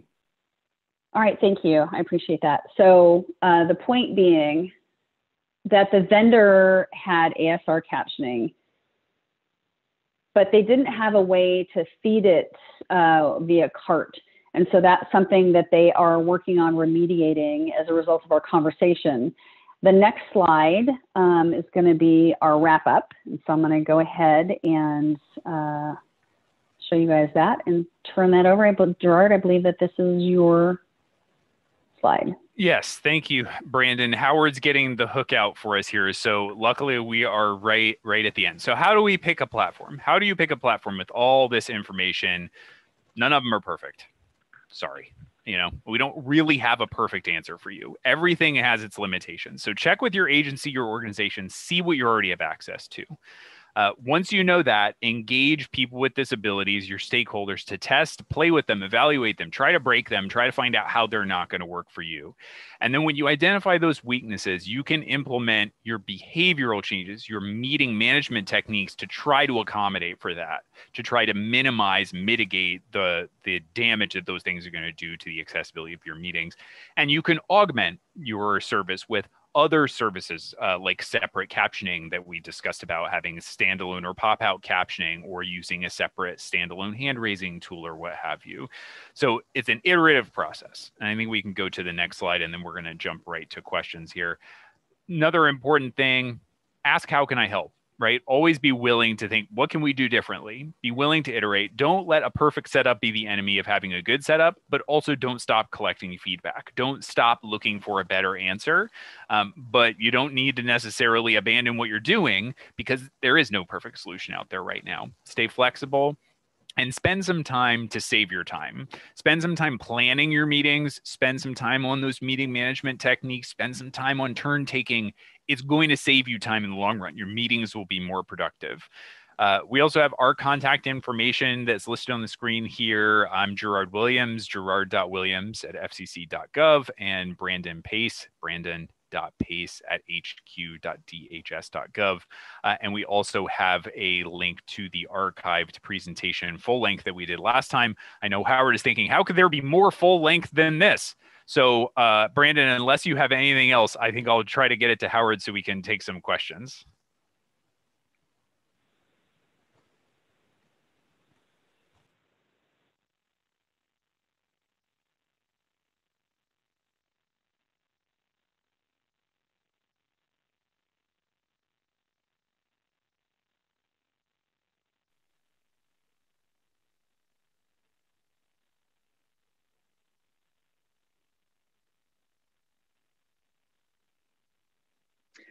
Okay, at this juncture, I'll turn it to the Access Board members to see if they have any questions.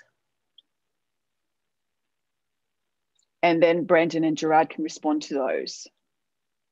So Rosemary, if you wanted to take over navigating for board member questions. Yes, thank you very much. Again, this is Rosemary with the U.S. Access Board staff, and if there are public members or members of the board that have any questions, please raise your hand. That would be Alt-Y on the keyboard.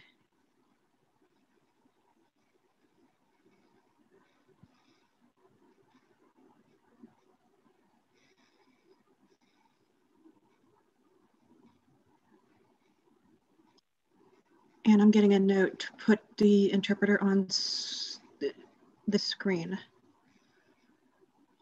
Edson.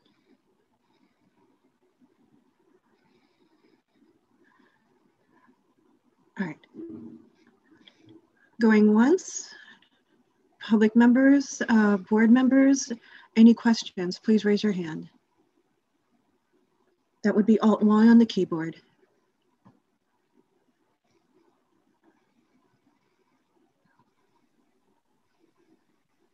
This is Howard. Just want to make sure first everyone can see me.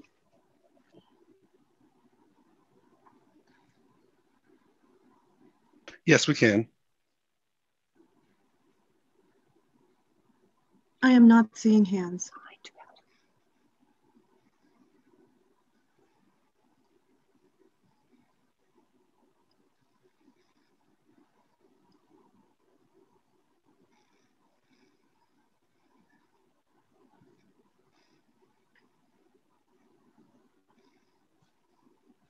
And I am still not seeing any hands.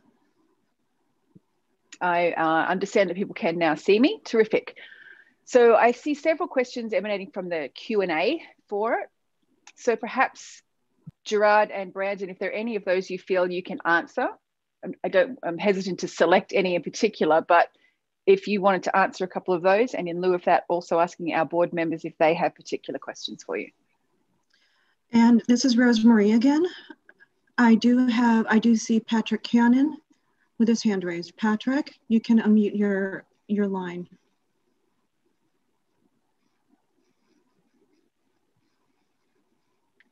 This is Howard. If we could have the interpreter on screen, please.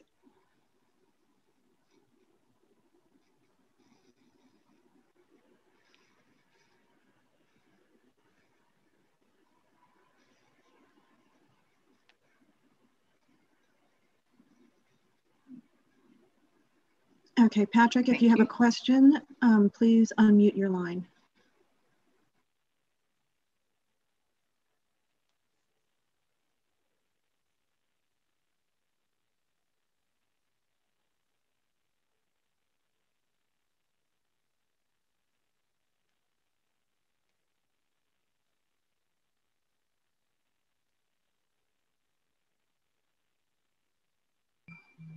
Okay, I turn it back to you, Howard.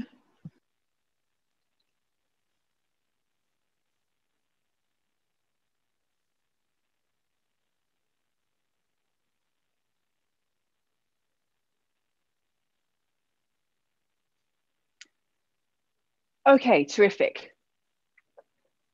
So there was a couple of things that I would like to point out first. Just one moment.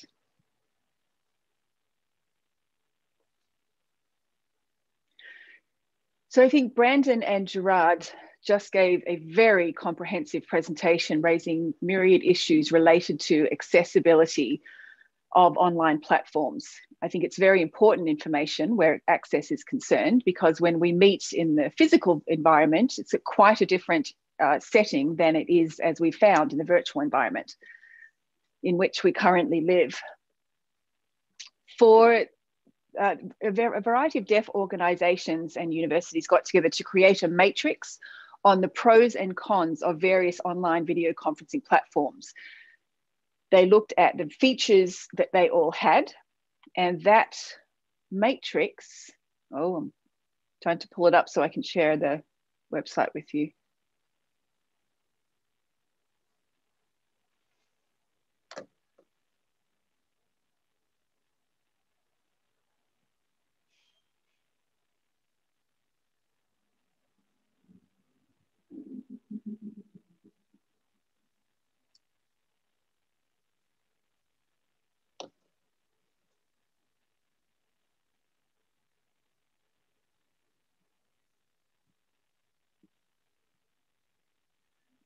So the link for that matrix shows the features that those varying video conferencing platforms have. And it was done by several deaf-led organizations in consultation with some universities.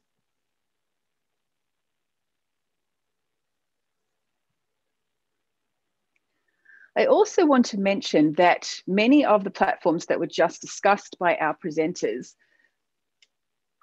each have different priorities and weightings in terms of the video feed versus the audio feed. Some prioritize video when there's sufficient bandwidth, some prioritize audio and therefore reduce the video. What that means is, depending on which platform you're using and which it prioritizes in terms of video versus audio, that can have different problems for different subsets of the disabilities community and deaf people in particular. If it prioritizes audio over video, for example, it then competes with resources trying to show interpreting services. And then if it prioritizes video, it may not show show the audio clearly. So these are a couple of other issues to consider. Then there's the idea of censorship of captions. There are some computer algorithms within automated speech recognition in the captioning system of the platforms where you see the captions and they're either blanked out or it's a series of asterisks, and the reader cannot tell if the captioning failed or if the captioning algorithm bleeped out an expletive that the speaker might have used, for example. That again means there's less accessibility for deaf and hard of hearing people and those reading the captions. That censorship also should be taken out as a feature. If people choose to swear in their presentations, that should be accessible to all participants, including via captioning. So that's a feature that needs to also be looked at. That said, I would very much like to thank Gerard and Brandon for their comprehensive presentation. And Gerard said he didn't want me to be disappointed. I have to say, I'm sorry that I am disappointed. And that's because we have insufficient time today for more question and answer. But I do want to say thank you for the new ways of looking at conferences that you've brought to us and the new ways of considering accessibility in those online forums. I think at this juncture, I can pass it back to Lance Robertson, the chair of the Access Board. Lance, over to you.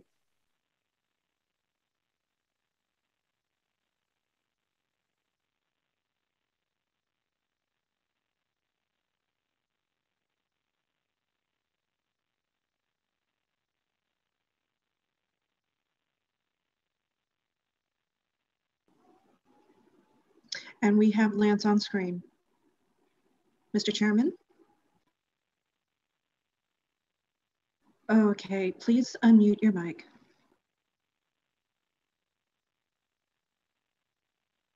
There we go. Oh. All right. Now I think we're in business. Okay, good. Thank you. Hey, Howard, thanks so much. And on behalf of the board, I want to extend my appreciation to Brandon and Gerard for their informative and engaging presentation. As you said, Howard, that was a lot of information. And I think what was provided was very helpful guidance on making sure that virtual events are accessible to everyone. So again, thank you. And we are now going to proceed to the board business and reports from members on committee meetings that took place yesterday. So I will call upon the respective chairs and we'll see if they have any report to share. So let's start with the Technical Programs Committee. Chris Hart, if you're available and if you have a report, the floor is yours.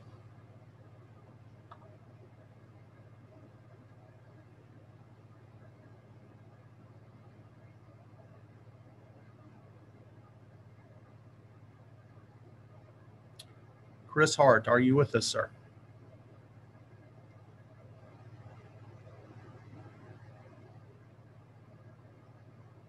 Okay, we'll move on and we'll circle back in case we just are unsuccessful in connecting with Chris and he's on. So let me now go to the Ad Hoc Committee on Design Guidance.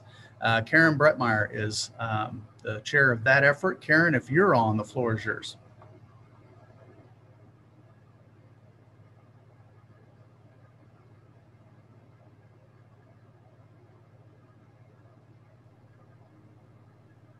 Hi, thank you very much, Lance.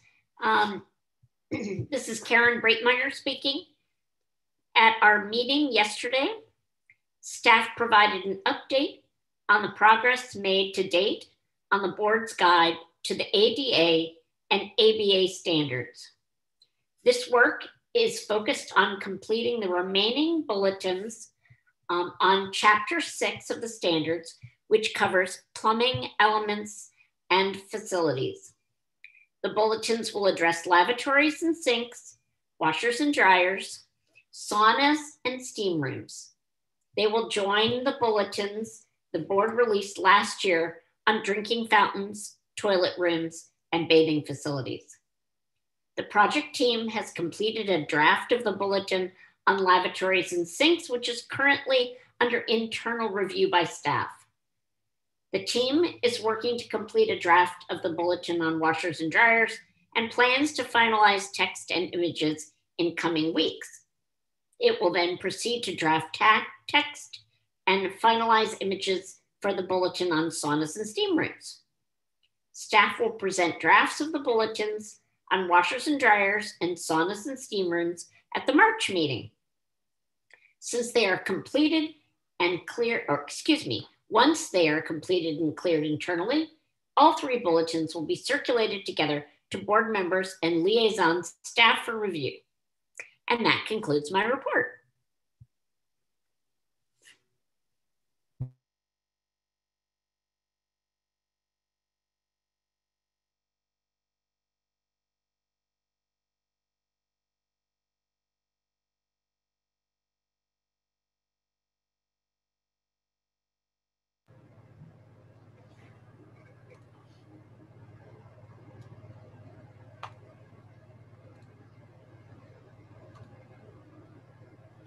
All right, Karen, this is Lance. I can't get my video to work, which is okay. You've all seen my handsomeness already. So now I want to go ahead and take it to Matt McCullough and see if the Budget Committee has a report for today. Matt, the floor is yours, sir. Good afternoon, Lance, and all the rest of you. Happy 2021.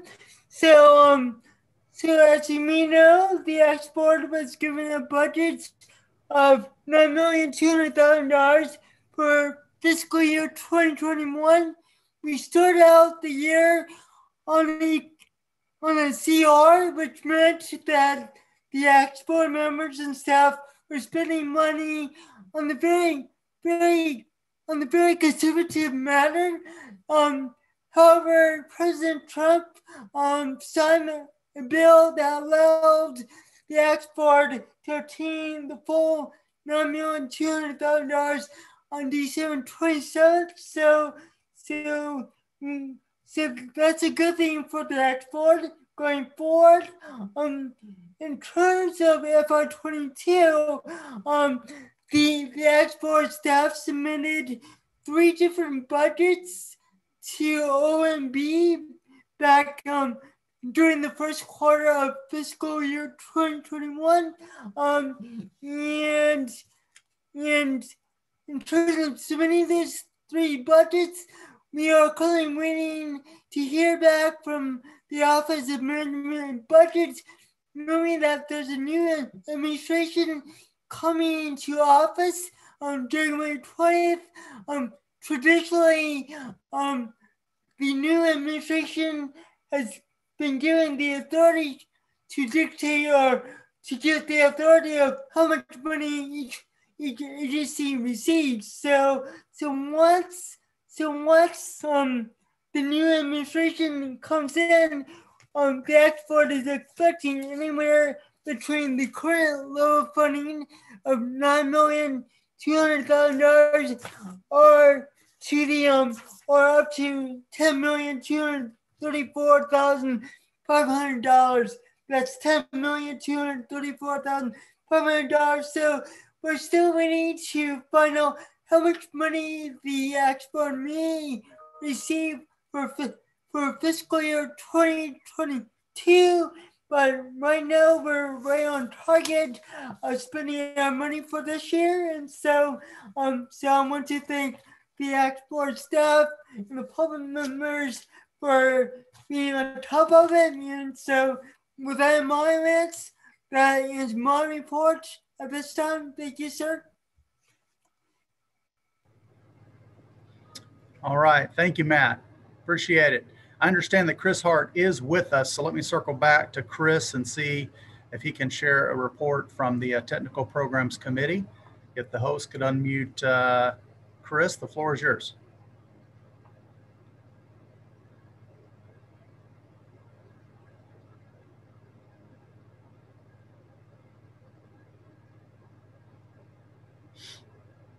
Chris, the host says you're unmuted now.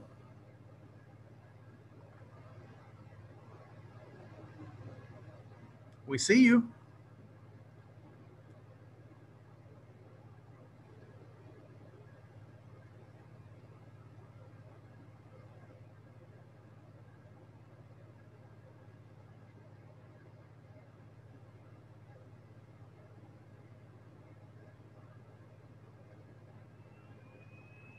Why I brought up the notion of having a dedicated page. Okay. You know.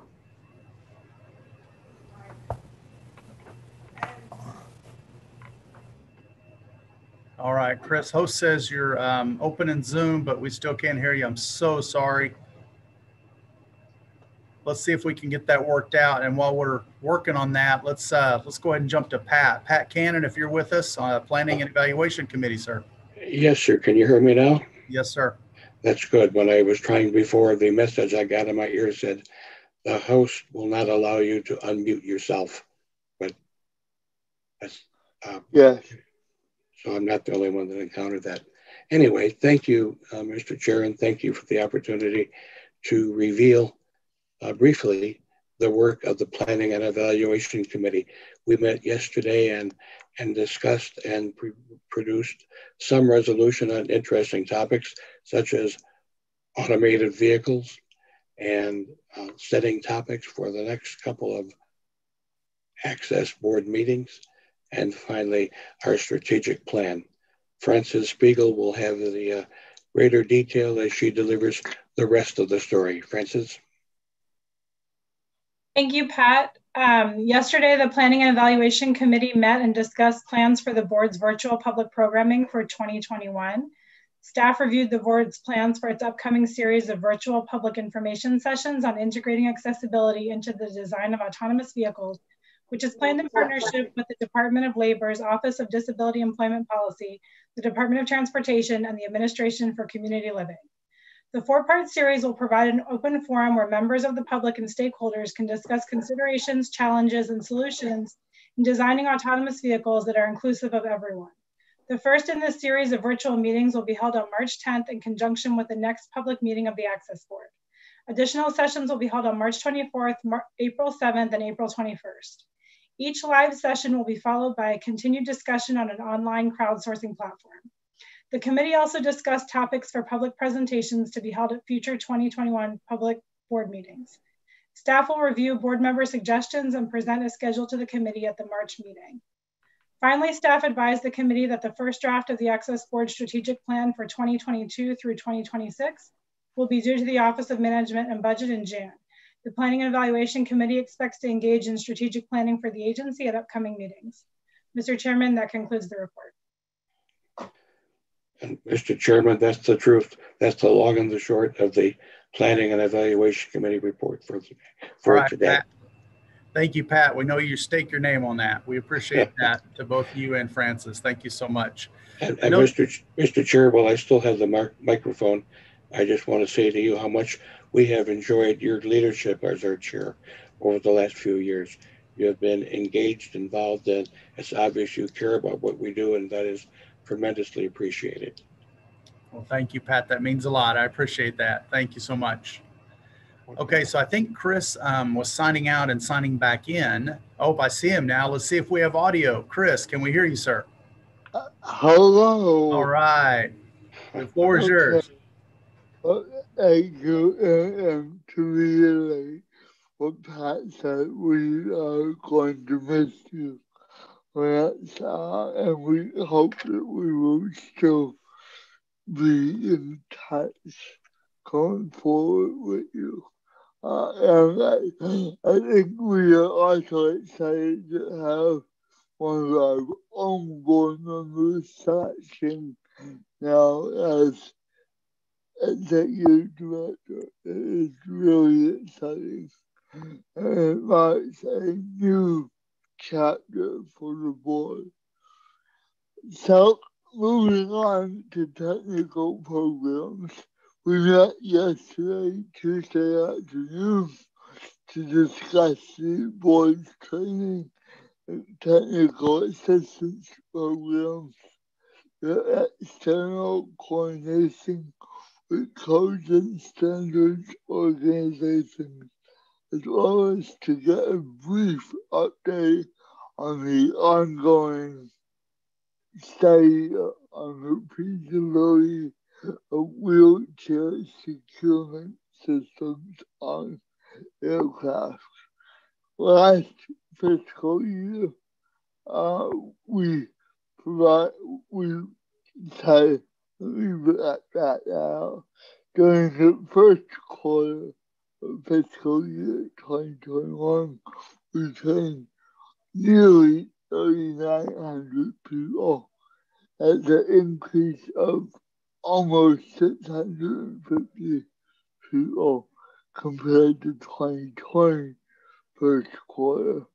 Additionally, in the first quarter of FY21, we are now providing remote interpreting and captioning for every webinar.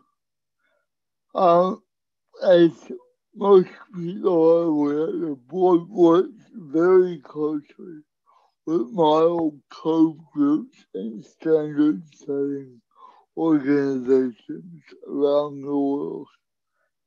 Scott provided the board with an update of our work with both ASTM for play area services, as well as for Yancey A117, the A117 working groups, of which Karen Brickmeyer is helping to lead.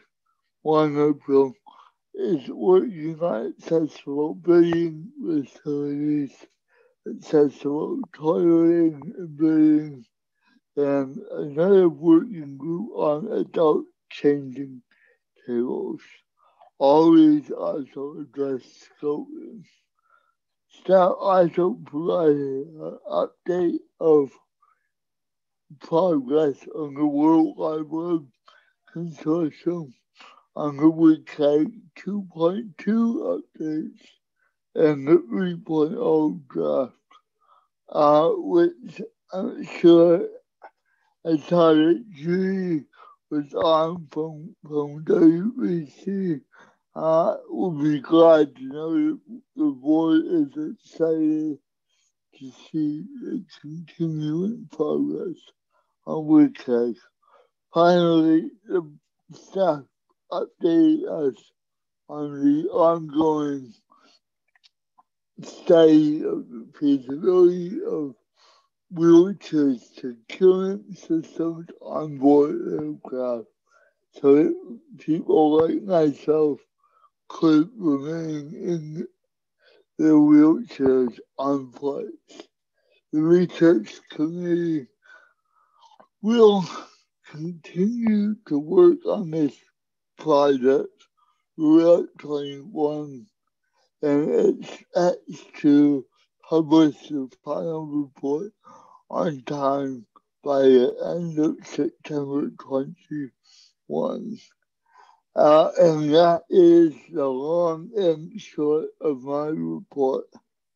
So with that, I will hand it back to you, Mr. Chair. All right, thanks, Chris. Great report. I appreciate it. Our final report comes to us from Mark Guthrie on Election Assistance Commission activities. Mark? Thank you, Lance. And I too want to thank you, Lance, for your service. You have been a really excellent federal chair, and I want you to know I'm personally grateful for your service to the board. Thank you, Mr. Chairman. The board has 2 members who serve on the Elections Assistance Commission's Board of Advisors and its Technical Guidelines Development Committee. And now that Sachin is our Executive Director, we are pleased to have Pat Cannon join us by way of your appointment as a board representative to the EAC. As you would expect, the last quarter has been a busy time of the year for the EAC staff and the election officials that constitute the ESC Board of Advisors and the Technical Guidelines Development Committee. That said, I just attended a quarterly meeting of the Board of Advisors this afternoon. On the call, we received agency updates from Commissioners Thomas Hicks and Benjamin Hovland and the ESC Executive Director, Mona Harrington. The Board of Advisors is looking forward to a productive 2021. In today's meeting, I want to just particularly say that the leadership of the EAC recognized the tremendous job by election officials during the election cycle and the challenges of 2020. Ahead, we will be looking at the development and the promulgation of the accessibility guidelines for voting systems known as VVSG 2.0. Thank you, Mr. Chairman. Unless there are questions, that concludes my report. All right, thank you, Mark, very much. Appreciate that report. That does conclude our reports, and I think with that, we'll go ahead and pivot to new business. So at this point, what I'd like to ask if there are any members who have any new business to bring before the U.S. Access Board, please indicate by doing so in the chat room. And we'll give that a minute.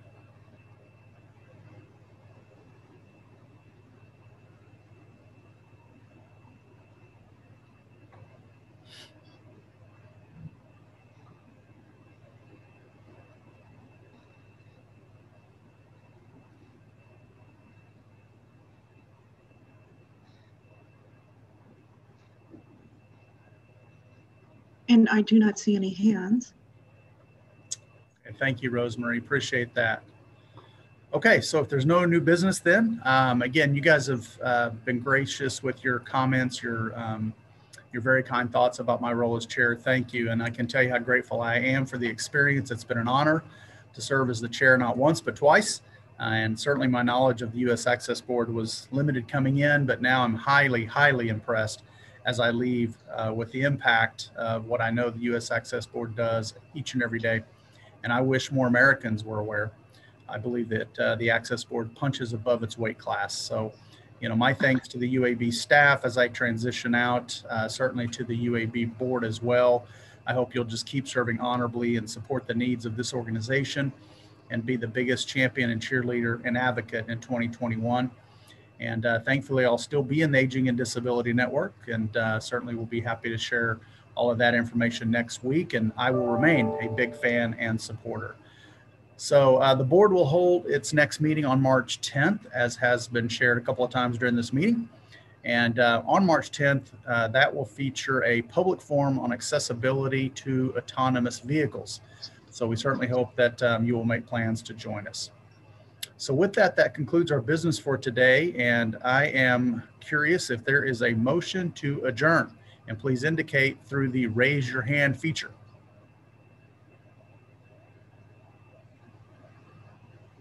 And that would be an Alt-Y on the keyboard.